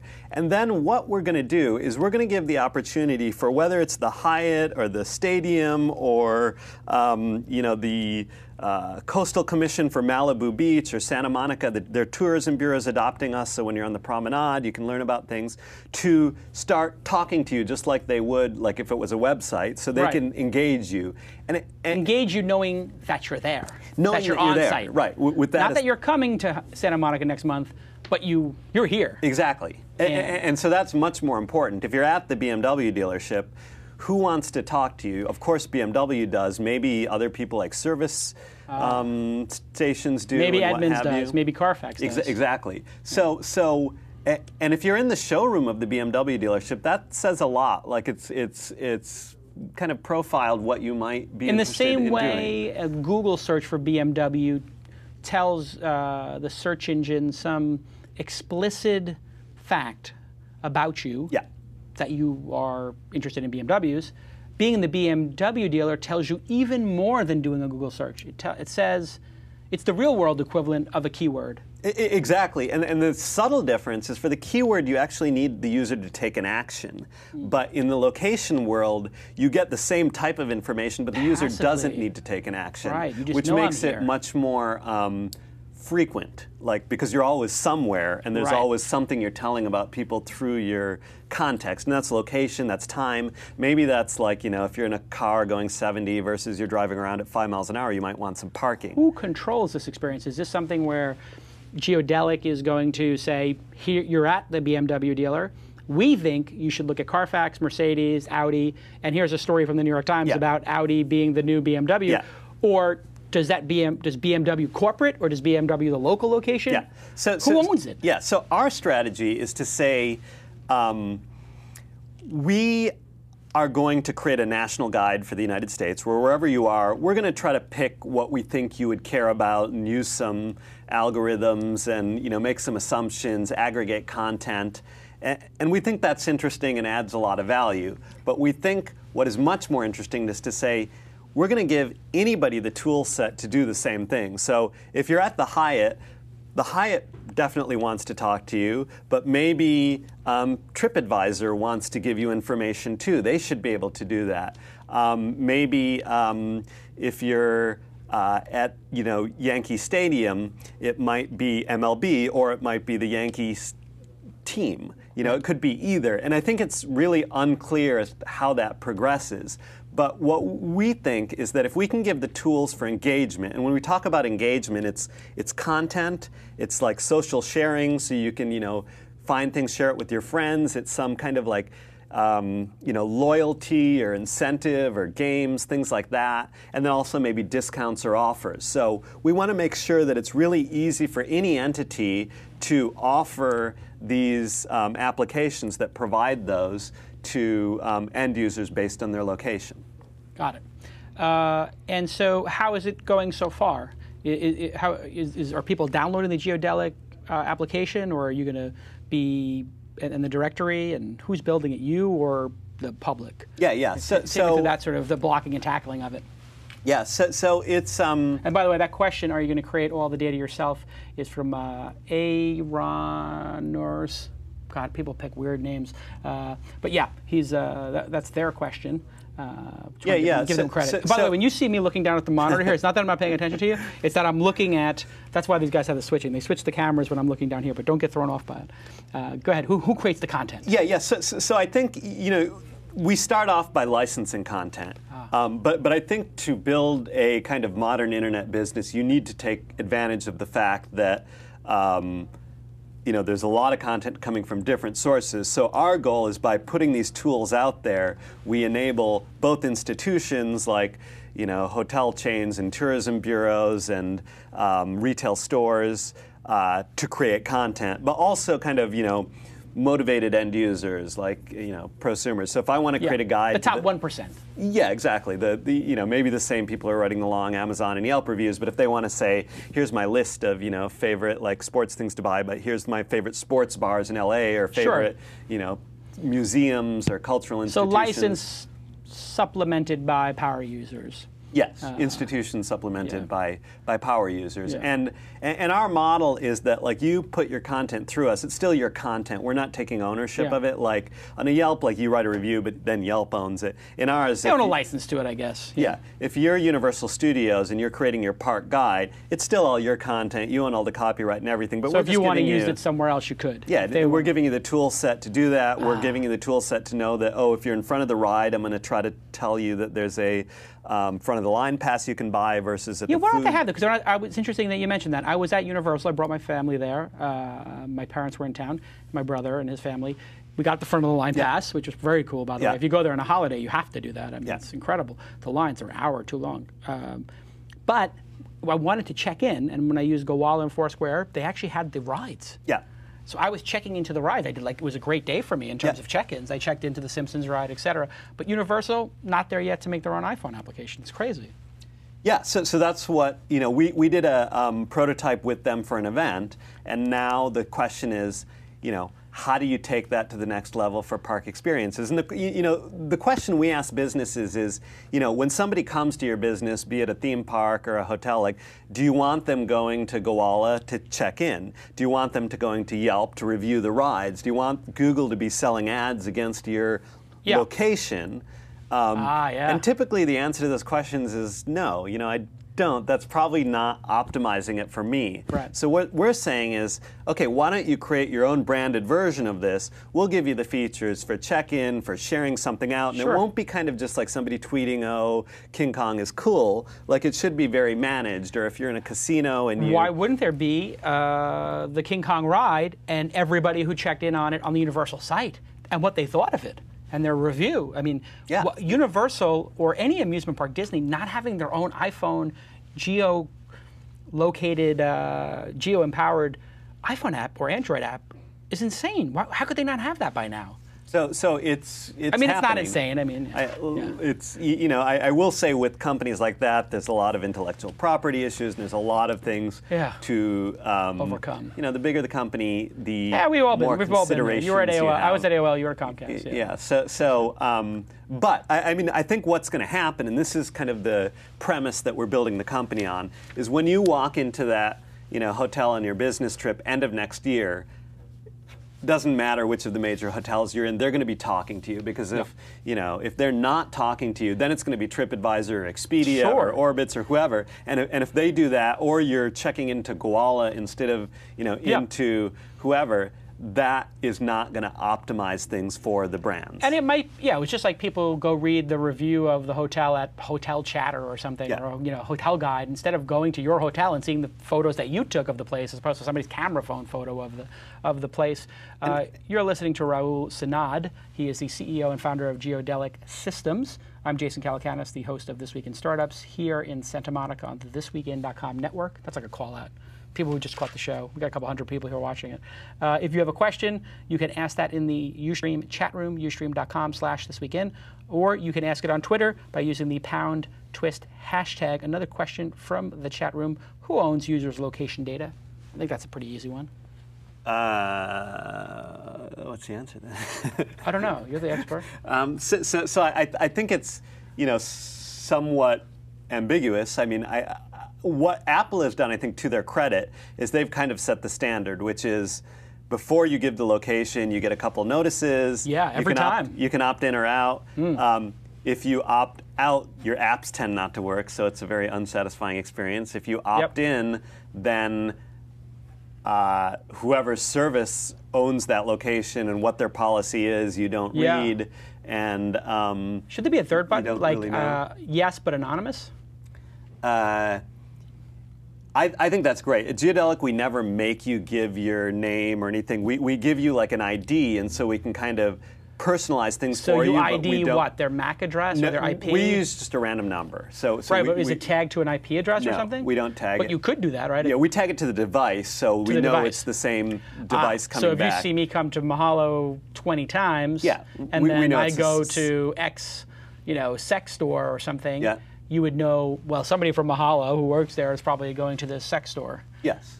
So. And it's a little like... It's like search data, too. I mean, if you know everybody searches, all those people on AOL. And if the company that's getting that type of data really wants to be very, nefarious, you can figure out, oh, this person's, driving to Brentwood or whatever, and they're staying at this house at night, and then they're going here. Like, you could learn a lot. If the application was loaded at that time. Yeah. Now, what in fact happens in the industry is there's so much data coming in and such that you're barely just trying to optimize. Like, you're not worried about where people are going. Except for the bad actors or the hacking that occurs. I mean, if somebody creates a persistent Foursquare and people use it, and I hack into that system, I could stalk somebody and know where they live, et cetera. I mean, there's a lot of issues around privacy and location data, no? I think that's right. I mean, I think they're not terribly dissimilar, like you said, to what you find on search and such. So I think location takes it another step. But it's really like interesting in terms of the consumer value that you can kind of get. If you look at the market, people opt into giving their location just by massive percentage. Like there's very few people who don't do that. So people are willing. People are making the trade-off. Yeah, they're making the trade-off. I'll risk my stalker, being enabled with knowing where my home is, and the 0.001% chance that happens. Yeah, and it seems pretty low. Like so far, it hasn't hit the news where people are getting their house broken into and stalked or anything. Not yet. Question. Is the accuracy of geo hardware good enough to support hyper-local interactions? I find that I have to tell them where I am. I have this frustration sometimes. I'm an investor in Gowalla, and I tell Josh, like, gosh, it's like it doesn't know exactly where I am. How close do you think it will get? We'll be able to say, like, you're in this side of the stadium, or you're in this seat? Already, if you're, like, in Southern California, outside on a sunny day, like at a theme park or on the promenade, like 15 to 30 feet is very common in terms of accuracy. So I know you're either in front of this store or the next one, maybe one over. But maybe a bank of 5 stores or something like that. But that's rapidly improving. And again, when I started 2 years ago, like the best phones for GPS were terrible. Like you'd hold it up and you're just in Santa Monica. wait. And now, like with the new Android and iPhones, they lock in fast. And it starts this way, but then it triangulates in, and the technologies are Wi-Fi sniffing and triangulation. And now, like with the new LTE technologies that are coming out, that's going to improve. Then there's things like pressure sensors that are now $2. That can go into phones that will tell you floor by floor where you are. Elevation's still a big problem. So if you take it like 3 years down, it's going to be very accurate. It'll be a suite of location technologies. It should pinpoint you within a few feet in many cases. Why don't they have a button on here, just like I can turn off my, on a hardware basis, I can turn off my speaker. Shouldn't there be a hardware button I can turn off my geolocation? I mean, I guess I can turn off geolocation services. Hardware buttons I think are really expensive. I mean, you can definitely do that under settings. So I mean, if you like, it would be a niche phone for like privacy nuts. People who go from Mahalo to sex stores. So. Exactly. Well, I'm just Tyler can't ask himself, so I got to ask. So, any other questions here in the chat room? Let's take a look. Who do you think do you think Miami will win the NBA championship with Wade, James, and Bosh? What do you think? I think there's a good chance. Next year? Did LeBron make the right decision? I say always go for the sunny, warm weather. Really? Okay, well, then he should be playing for the Clippers. The correct answer is LeBron James made the wrong decision. He should have gone to New York and led his own team to a championship instead of phoning it in and taking the self-entitled route. Let's get Lon Harris in here for the news. Lon will be in here in a moment. About 15 minutes late. 15 minutes, we're done. If you have to be somewhere. You did a great job. People were saying you brought it. Like Rahul is the man in the chat room. And broaded? Brought it. Oh. You brought it. A little more. Okay, Lon's coming in. Here he is. Looking dapper as always. Look at the beautiful shirt, the great suit jacket. Lon, the creative director. Hair's a little out of control, but maybe we'll take care of that. Maybe we'll get a haircut this weekend? I think so. I got some You're starting to look like you're... were you listening to the interview with Rahul? I was, yes. Fascinating stuff. It is, and it's an interesting point about the geolocation getting it exact. I think that's such a pain point in some ways with these products. There's so much promise there, but if it doesn't know exactly where you are, you're searching. It has this whole layer of complication. It takes too long to search. I hate that. I mean, and then you have to, like, Foursquare lets you cheat, basically. They're like, you're in this area, pick any place you want to be, and then Gowalla takes longer to check in because they have to prove you're there. Yeah, right. It's very frustrating for me because I feel like... Yeah, it's interesting because if it's a game, you don't want people to be able to cheat, which is a big issue on Foursquare. Which is what people do on Foursquare, people just checking into everything. Right. And so you make money by building these applications for the companies, or unknown right now? Yeah, a little of both. We do carrier licensing deals, so like all the carriers now know that location's important, and they want to start enabling their ecosystems to build location applications. So that's a big source of our revenue. And then we feel that every enterprise, just like they're paying to maintain their website, will be paying to maintain their mobile website. This will just be an extension of their mobile website. They're going to need infrastructure to do that. But we think, the big value here is if you can create a network of sites and provide, both consumer and, enterprise value by, letting them advertise, letting them acquire traffic from other places, and letting them sell their own advertising. So we're working with partners where they're selling advertising and giving us a rev share back on that. Very good.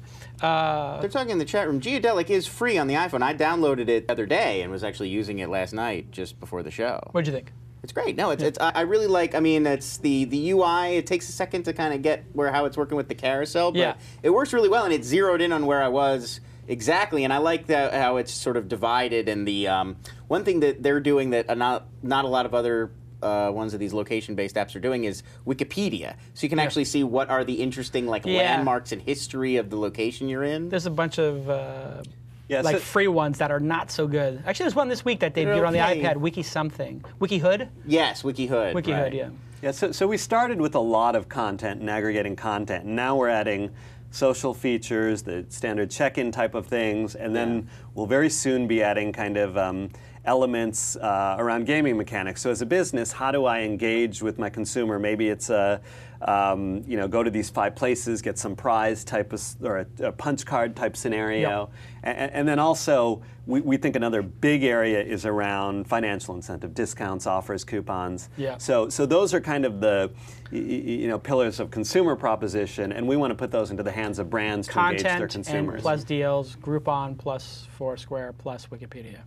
It's a good value proposition. In the chat room. And really being the best use of the Facebook graph for mobile, for businesses to really kind of do their social graph optimization. Yeah. Somebody in the chat room says it's a closed platform, it's an AOL. Is it a closed platform? You have guys? I would say that's a fair statement right now, just due to the fact that creating an open platform takes a little while. I've done it once, before, getting all the APIs out there, tested, getting the security so you can't pull down the system. So you're not closed to the possibility of being open, you're busy. And in fact, we are just going into a private beta, so anybody can start using the tool set, publishing their own guides in their own brands with their own content, determining how it shows up. So if anybody's... so I can make the unofficial guide to Universal Studios. Exactly, and we think that's what it will be. There's a whole concept. Yeah. Somebody should pitch me on this idea. I'd invest in it. Why don't somebody do the unofficial iPhone app for these locations? Okay, so... didn't somebody pitch us on that for, Tyler, sports stadiums? Or for sports teams, they were doing unofficial for sports teams. I seem to remember this at one of the Open Angel forums. Anyway, go ahead. Yeah, I'll pitch you later an unofficial Disney guide. Unofficial Disney guide. Yeah. These could be like I already have the content. You already have the content, right? As well, there's huge book. There's whole books of with like the underground guide to Disneyland and everything. Yeah, you could find that. What's that place called? Room 57 or something like that. There's some 33. Room no, 33? that's Club 33. Is Club that place, 33? right? Yeah, the upstairs where it's like exclusive. I Be saw invited. the one your co-host on This Week in YouTube, Kat. Kat, yes, she got She got into it. Yeah. Very good. Okay, let's hear what's in the news. Sure. So we'll start with Flipboard. It's a new social media magazine for the iPad. Definitely this week's most talked about, hottest iPad app. It got amazing Hottest buzz. startup. Right, yeah. It got amazing buzz on its release. They're a startup that's been actually sort of venture-backed. They've got $10.5 million in the bank. And it also got a lot of attention because of technical problems that have not allowed most people to actually check it out yet. The idea is it takes your Twitter and Facebook feeds and converts them into a magazine-style layout so that you can read it more like you would a news aggregator or something from RSS, but it's just URLs that's pulling in from Twitter and Facebook. Unfortunately, a server crash soon after the app launched kept the vast majority of users locked out of the main features. They've since released an upgrade that allows you to enter your email address so they can contact you when they can let you in. And I signed up, and then this morning I got an email that said, you're on our list and we'll let you know when we can let you in. So I'm still locked out. So is that kind of thing, I mean, is that a minor detail? It'll eventually work. Everybody will try it, and it'll rise or fall based on its own merits? Or do you think that this kind of crash, when the buzz is at its height, hurts its chances of finding a big audience? No, it creates a second wave of press. And that wave of press says, pay attention to us. It happens all the time. Twitter was down for like 5% of its second year when it got popular. And you know, still a lot. Well, yeah. And listen, Facebook was a disaster for me for a long time. Anybody who has a large number of friends knows it could take like minutes to create your feed, and logging in would take 5 minutes. I mean, it was. I thought it was me, and then other people told me they had the same problem. So typically, no, these aren't. This isn't a major issue. It's like being super popular and you can't book them on the Tonight Show or something like that. It just creates more demand. Right. So when it does, when everybody can get in, there will just be all the same blog posts again. Like, hey, now you can use it. Yeah, Everybody it's just second, third way. I mean, there are people that speculate. People do this a lot when, velvet rope things like this. That's why people do like the Guilt Group and some of these places. Font Privé have membership only. So it's a marketing strategy. I'm not saying that's what they did this time. They would want to have the thing working, but I wouldn't be surprised if some startup, probably not in this case, did that as a marketing strategy. We're overwhelmed. Please put your name in here and we'll send you your reservation code. Yeah, well, Hulu doing the same thing. Hulu Plus has been out for weeks. No one I know has gotten in yet. They're letting the pundits and people in first. Right. So it's a great release strategy. The more interesting issue is this a legal service or not? Yes, I have that. That's our we're moving into that right now. Anyway, did you look at it this week? I didn't. Yeah. Tyler, did you look at it or try to download it? Couldn't get in. Okay. I mean, I could show you. I've seen it. It's basically. If you download it, you get a little preview of feeds they've set up, but you can't actually get to see the Twitter and the Facebook and how that would work yet. So it looks at all of the tweets that your friends have done. Right. And it says, okay, you tweeted these blog posts, these New York Times stories. Let's rank them in order. Let's grab the photo from the Boston Globe, the New York Times, and let's grab an excerpt, the first X number of words, and present it to you in a magazine format. It's like your personalized newspaper based on your friends are looking at. So and they're thinking there's going to be another layer they'll eventually add that will actually look at the stories you click on and then start prioritizing them in that way. So it'll learn that you like movies or you like sports or whatever. This concept has been around for a long time. It's been executed on many times, and consumers have generally not cared. People click on the links in their Twitter, and so I don't think that this is revolutionary in that way. It's a lot of hype, and people generally want a curated experience. There's a reason why editors exist. Because your friends aren't the best judge of what's interesting. They are a judge of what's interesting, but I would rather have, the people who are the editors of Engadget have a better idea of what gadgets I should pay attention to than my friends. Right. Anyway. To move on, more on Flipboard. According to a blog post in Gizmodo, they may be violating copyright law by scraping content from sites to which they don't own the rights. Yeah. Flipboard co-founder Evan Dahl responded to the site, quote, Flipboard shows short content previews. We do not offer a full article view in Flipboard. If the user wants to read the full article, they tap Read on Web and are taken to the full site in an embedded browser. Gizmodo goes on to note, however, that plenty of copywritten content like Boston.com's Big Picture, which is a slideshow of photos photos taken from wire services, that entire thing is fully viewable within Flipboard. You don't need to go to Boston.com to see it. So do you think this counts as fair use? No. And is this like Instapaper, which allows you to pull things from the web and then read it later without the ads? It's totally different. This happened with RSS in the early days of blogs. If you pull, so the fair use is often misunderstood, but the main tenet of it, and it's a multi-part test, is are you infringing on the person's ability to do commerce and business? So if I get it from this and I don't go to the website, did I infringe upon their ability to do business and do commerce? And the answer is yes. If I look, what do people do in newspapers? They read the headline, they read the first sentence or the last sentence, and they look at the photo, and they move on to the next one. That's the majority of people's behavior. So this is an unfair application. Shame on the people who built it. They should know better.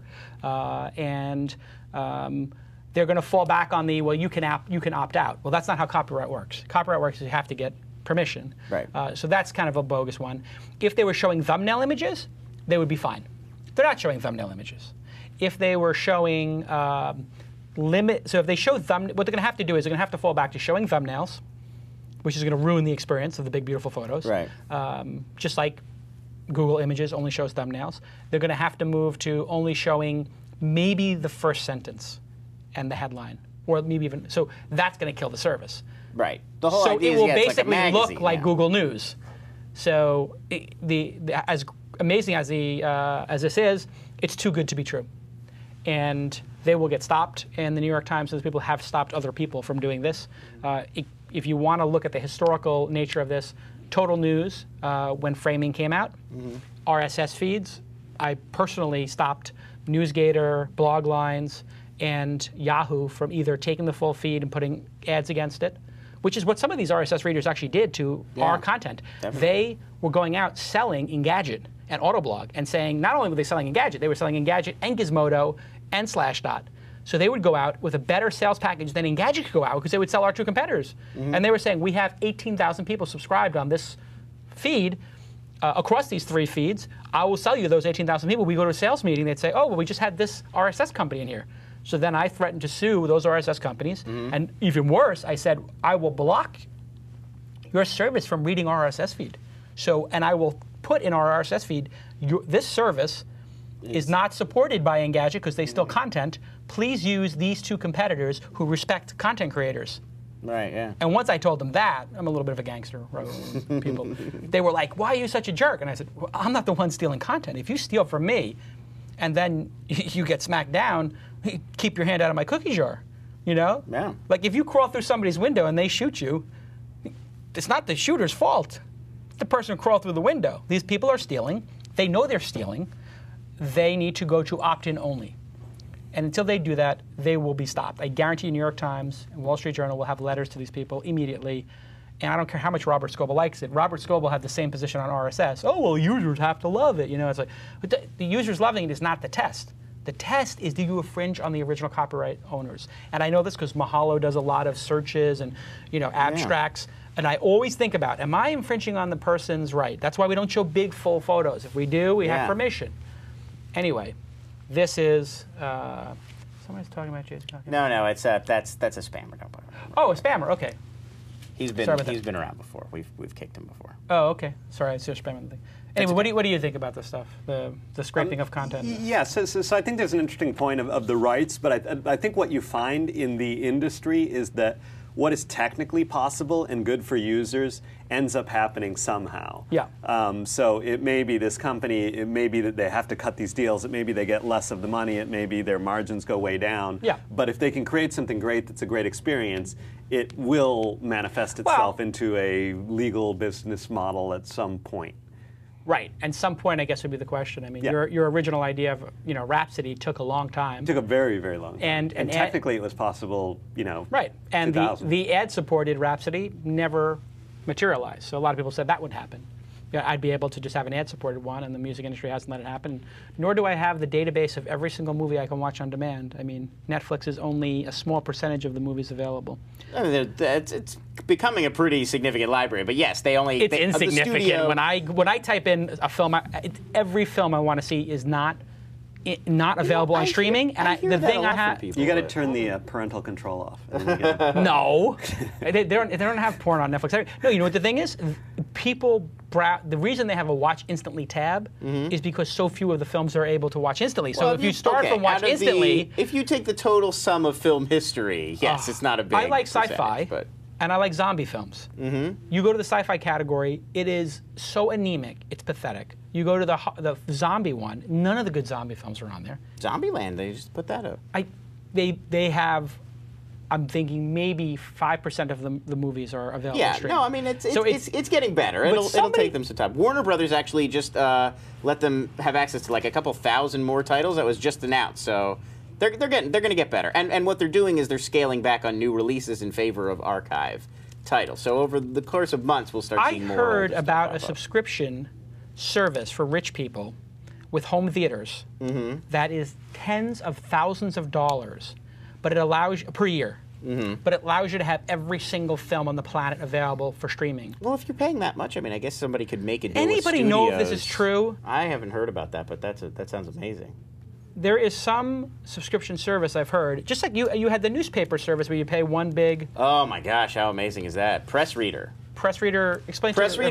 Press Reader is the app. Newspaper Direct is the company. Yep. Press Reader, the app, is they're sponsoring our iPad show now. Oh, they're a sponsor. They're a sponsor of our iPad show, so disclaimer, but I can show it to you right now. You can actually access pretty much. I mean, they have 15,000 newspapers from like 80-some countries. But it's the actual newspaper. It's the full. I mean, well, you'll see. I subscribe to the Times, so it's downloading today's LA Times. Times. But it's $30. It's the full. Can you turn that around, point it to a camera? Yeah, it is the full. I know it's hard. There you go. It's the full. I mean, this is yesterday's LA Times complete. This is the front page of the calendar with the section. ads. Everything. I mean, it's literally like it's PDFs. It's a scan of the paper. It's a scan of the entire that's paper. That's what I want from my Wall Street Journal app. You can Why see don't here, they give me that? Even look at that table of contents. I can jump to any section I want instantly. That's and what, that's what everybody wants. They'll highlight links and they'll highlight email addresses. So if it says like email our writer and it gives you the email, so you can somebody actually has to just manually click do it. that. So they're editing it too. So and this is what I like, is that you actually see the Bristol Farms ad that was in the paper. Yeah. That you don't get that in the Wall Street Journal. It's like going to the library and looking at the entire archive paper. But it's $30 for every newspaper? You can get it. The app is free. You can pay $1 for any one paper that you want. You can pay $10 and you get 31 papers a month. So you could basically subscribe to one paper every day. Or you pay $30 and you get every paper that they have in their archive for free. So I could be reading like newspapers from Japan? I've got you. They have Japan. I have a. Just to test it out, I downloaded a Pakistani newspaper in here. I mean, here's all the different countries you could see. Ridiculous. Canada, they've got 278 Canadian papers. Enough. I didn't know they were an advertiser, so I don't feel like I'm pimping for an advertiser. What's the name of it again? Press Reader. Press Reader, available in the App Store now. Go check it out. That is a pretty cool thing. Next story. It's crazy. Okay, next story. So last month we discussed Disney's investment of $33 million in Playdom via its venture capital arm Steamboat Ventures. Yes. This brought the total investment in Playdom to $76 million at a valuation of about $345 million. Now it appears that Disney may be prepared to acquire Playdom outright. According to TechCrunch, the deal is all but made and is being referred to internally as Project Platinum. Disney also recently acquired iPhone game publisher Tapulous, makers of Tap Tap Revolution. So no word yet on what price Disney is prepared to pay for Playdom. We should note that Zynga, Playdom's main but much larger competitor, has been valued at about $2 billion. So do you think this deal is going to happen, and does this deal make sense for Disney? Disney desperately needs to be in the game space. They have all these incredible properties, including they bought Marvel, right? Disney has Marvel properties, and I mean, Pixar. Just think about the possibilities with Pixar, Marvel, and Disney for casual games, iPhone games, Facebook games. I mean, multiplayer games. I mean, they have to have something. They can't get Zynga, so they might as well buy the number 2. And TechCrunch is never wrong about these things, so I shouldn't say TechCrunch is never wrong. They did say Twitter was going to get bought by Google for $1 billion for a while. That's true. No, I mean, they're usually right on about this stuff. I would say that when it comes to acquisitions, generally they're more right than wrong, which is a pretty, when you're batting over 500 on rumors, that's pretty good. So chances are it's probably going to happen, or it's leaked by the investment bank that's doing the deal who wants to, or some employee who really wants to buy a Porsche, or a Tesla, I should say. Yeah, there you go. But I mean, it sounds crazy, but that's where these leaks come from. I mean, people have agendas, so it could be somebody inside of Disney who wants to get the deal done. Right. It could be a banker who wants to get the deal done. It could be any of those things, and they could be leaking it Somebody in the chat room said, "Did you see the Business Insider article during the week about Jason trying to sell Mahalo?" I saw I did. That one is false. Trust me, if there was a $700 million offer here, we would all be in Vegas right now. We'd be in Vegas right now. I mean, $700 million is a lot of money. That's a lot of scratch. Anyway, what do you think? You want to follow in the game space? Yeah, I mean, the interesting thing about the game space is if it's the question is, what is the asset there? Is it the people and their knowledge of the game? Because it's a little bit of like a hit business, like a studio business, and when you buy a studio, that may or may not work so Miramax? well. So, like, I think that's different than the dynamic of if you buy Twitter, it's a network, it's got its own momentum. They don't have to reinvent themselves every 6 months or something like that. So, right. Talk about timing of the selling. Sell after Farmville comes out or something. Whatever. Interesting. Okay, next story.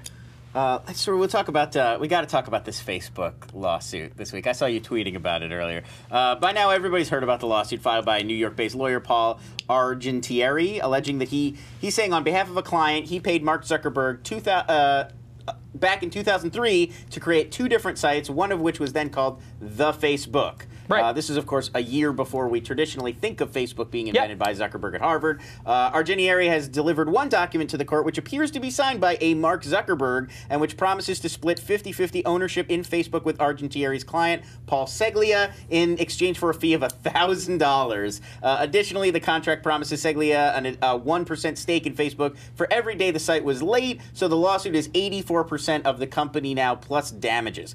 Though admitting that Zuckerberg once worked for Seglia, Facebook has replied that it strongly suspects forgery is involved, and it called the lawsuit absurd. Zuckerberg told ABC World News this week, quote, "We were quite sure that we did not sign a contract that says they have any right to ownership over Facebook." Much has been made of his use of we instead of I in that sentence. Argentieri says he has documents to back up his claim and called the claims of forgery reckless and absurd. Wired actually has an embedded copy of It's on DocStock. Yeah, it's on Scribd and DocStock as well. It's on DocStock. It's on DocStock. We don't say that other word. So is there any reason to believe that this is actually a valid case, especially when you consider that Seglia was indicted in New York in 2009 on charges of defrauding people who paid him for heating supplies he never delivered? Okay, so the defrauding, Facebook saying you shouldn't trust this guy because he defrauded is pretty laughable because Facebook's been involved in multiple lawsuits. What's his eBay score?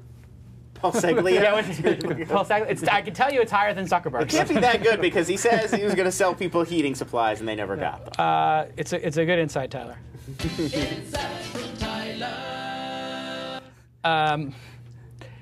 What I would say is, number one, them,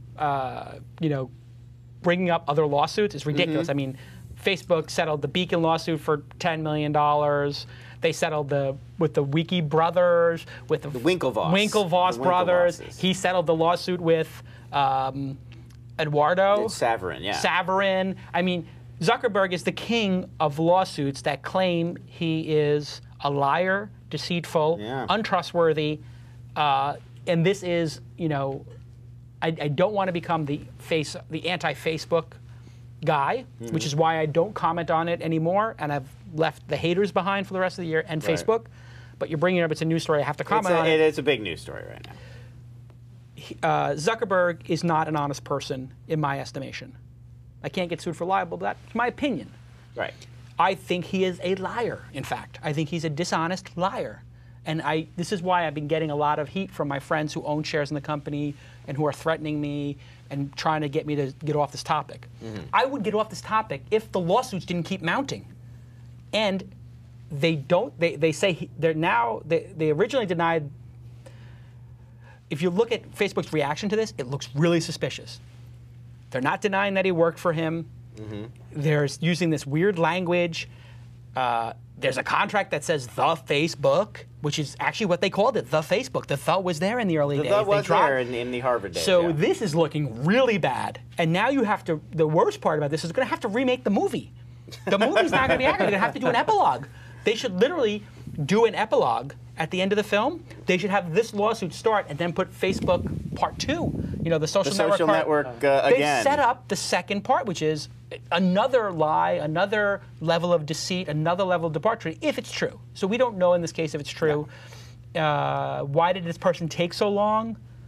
Yeah, that's a the weird part. That's the only weird part. 2003, and he's been waiting all this time. And actually, there is a timing issue. He's just looking for the best exit. And there is exactly.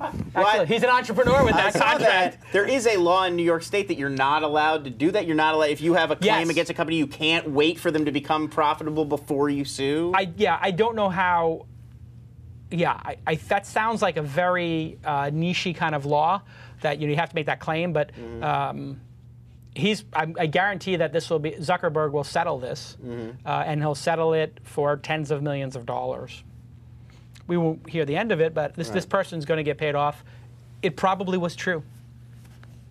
It seems to me like he signed it.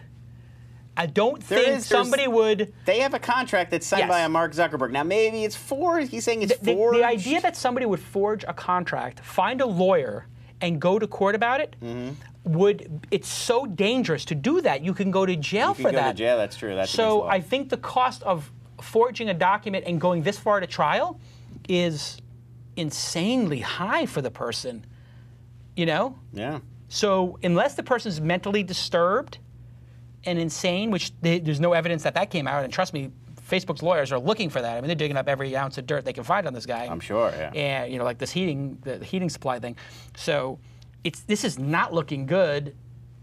But with the 6 years going by, I'm not a lawyer. I can't imagine that he's going to wind up with 84%. That seems high. But I can't imagine that this is not going to cost Facebook something and it's not real. It is real. And so one of the things is now there is a Zuckerberg Facebook distortion field now, where anytime he gets hit with a lawsuit, their success makes the lawsuit hard to believe. But the trust in him and the company is pretty low, I think. People look at him as a very suspicious character now, which I think he's earned that reputation. And I think the movie is going to, plus this, is going to really damage his reputation. I think this Diane Sawyer thing and... It definitely looks like the movie's going to be it's going to decimate bit of a hatchet job. Well, I mean, doing like, I'm a creep, doing Creep. Yeah, they're playing the radios on Creep, and he just looks so, like, awkward. Well, I mean, I think there is something to be said for the fact that the guy's not trustworthy. And I'm not going to beat a dead horse, but that's my personal opinion based upon the facts I see. I would not trust the person, but he may have changed. Maybe he's a changed person. Anyway, Rahul, tell us how untrustworthy you think Mark Zuckerberg is. I know, I don't put you on the spotlight. He's like, I have to work in this industry. What do you think of the whole situation? You following it at all? I kind of feel like it's just not interesting to me. Yeah. I mean, what happened back then, and this guy doing it. It's like I think what's much more interesting is Facebook's changing the internet, creating companies like Zynga off of it. They say they're going to be a mobile platform. They're, releasing things in mobile. Like it's, and when I look at Facebook as a company, it's like, wow, this is creating a lot of opportunity for a lot of people.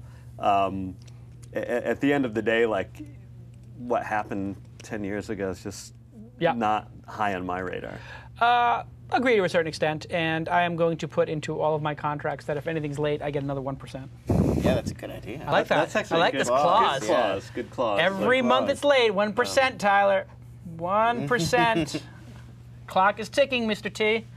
Next story, and then we got to get out of here because it's 3 o'clock, and I know that at 4 o'clock we have a new lineup. This week in social media will be starting. That's actually next week. Starting next week. That's next week. So starting next week, 1 p.m. this week in startups, 4 p.m. this week in social media, 6 p.m. this week in mobile. That's right. It's like your internet block. It's like your the web gadget block. Yeah. Love it.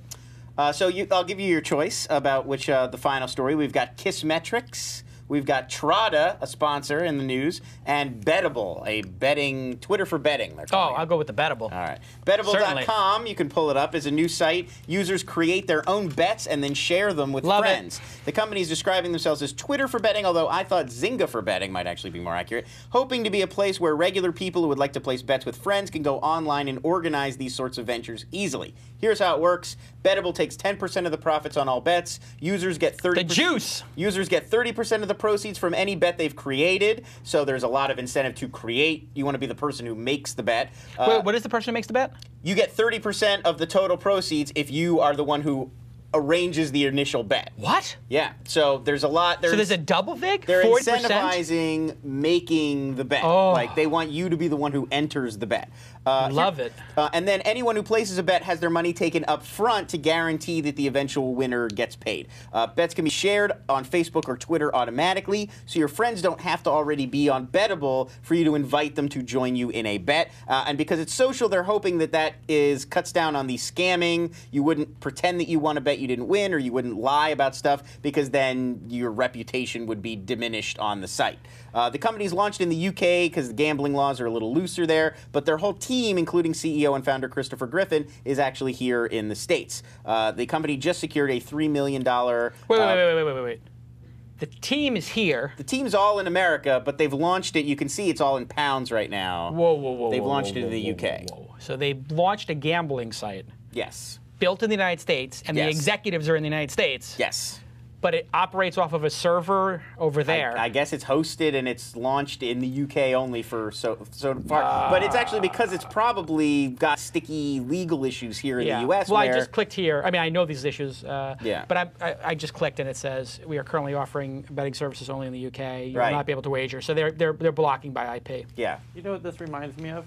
What's that, Tyler? Chinese skywriting. Oh no. Something doesn't seem right about this. Like, if some guy was trying to sell services for Chinese skywriting, something just doesn't quite add up. It is Chinese skywriting. I mean, how is that possible? Fair enough. I mean, the characters are so complex. Right. I understand the metaphor. This doesn't seem possible. I mean, it would have to be like a series of jet fighters to do that. Yes. Got it. Yeah, you would need a team. I'm looking at it right now. So they just secured a $3 million funding round from Atomico, a fund created by Skype founders Nicholas Zenstrom and Janis Fries, which is kind of surprising. A VC firm taking a stake in what I guess there's a social element, but it's essentially a gaming site. You have Betfair and InTrade and a bunch of these gambling sites in the UK. What this points to is the United States needs to redo their gambling laws because we're sending jobs overseas and people should be able to do what they want with their money. It does seem like, what's the harm in me being allowed to? Because this is not for gambling addicts. There's Betfair and a lot of other ways for gambling addicts to get their fix. Gambling addicts, just like people who smoke weed, are going to find their fix. Yeah, it's like this is I can drink 5 cups of coffee in 10 minutes, or those kind of fun bets. It's not that kind of compulsive bet. It's a great idea. You can't bet that, can you? Like how? No. You could. That's an example that they actually. Really? I didn't make that example up. They want it to be that kind of social and then betting. you like video it, and then I guess well, that's what they're saying. Like who judges if they're trying that you have witnesses or you film yourself doing it. So that's what they're saying is they're trying to cut down on the scam element because people could create bets that they could then sort of. And who's the judge? Fake. Who decides? That's a good question. All right, well, here we go. How will Amit do in his poker game this weekend? Amit is playing poker this weekend with some friends. Right. Will he win or lose money? It'll be Texas Hold'em cash game plus a tournament or two. The bet is whether overall I'll be winning or losing money. Even will count as losing closest to tomorrow. I think you could use this really effectively, like, will I get a date with this person? You can kind of bet against yourself, and so like if you do, you win. If you don't, you can hedge. Like you hedge your bets. Exactly. Yeah, exactly. Like you can hedge your whole life using this All right, system. so thisweekin.com will sell for $50 million, or not. And if I can get somebody to wager $50 million that it won't, there you go. I break even. Okay, that's called balancing your juice if you're a bookie.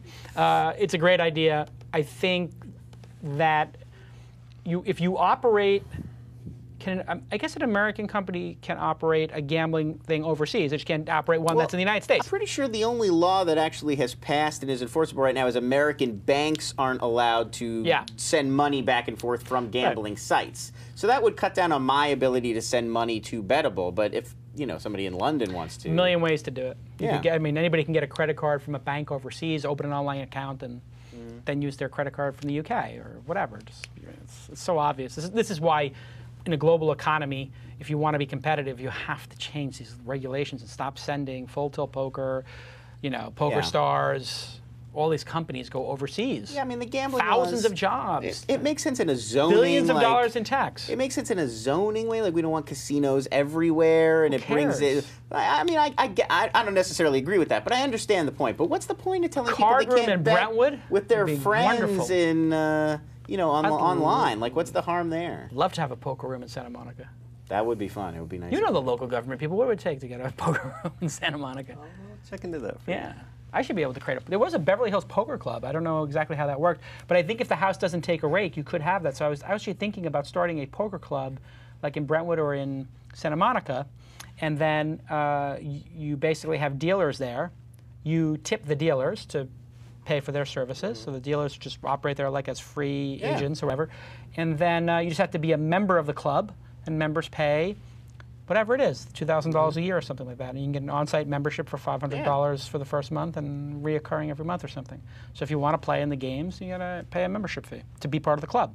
But you're not paying for the poker, but you know, no house takes no rake. Just a game. Just a game. Is that legal? They could hold it at schools and give the money to the school. Well, it's got to be semi-legal because there's commerce and bicycle and. I'd rather the money go to a school than to whoever the guy is. No offense to the guys making the rake money, but I'd rather see that money go to better use.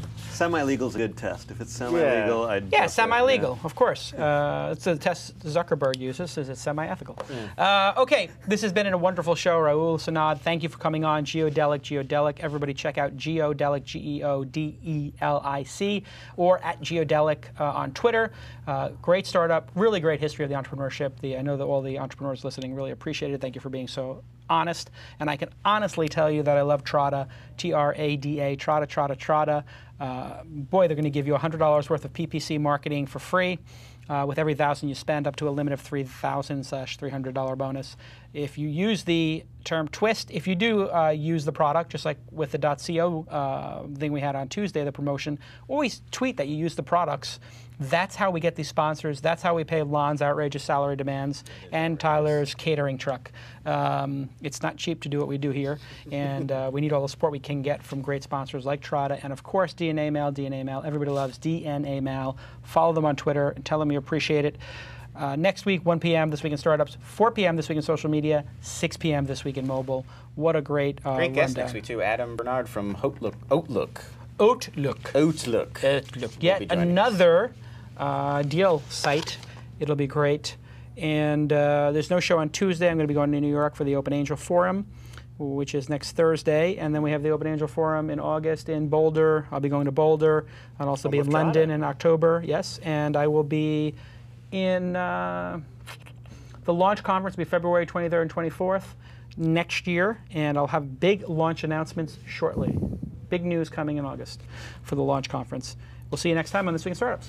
Spiked out, I could trip a referee. Tell by my attitude that I most definitely from.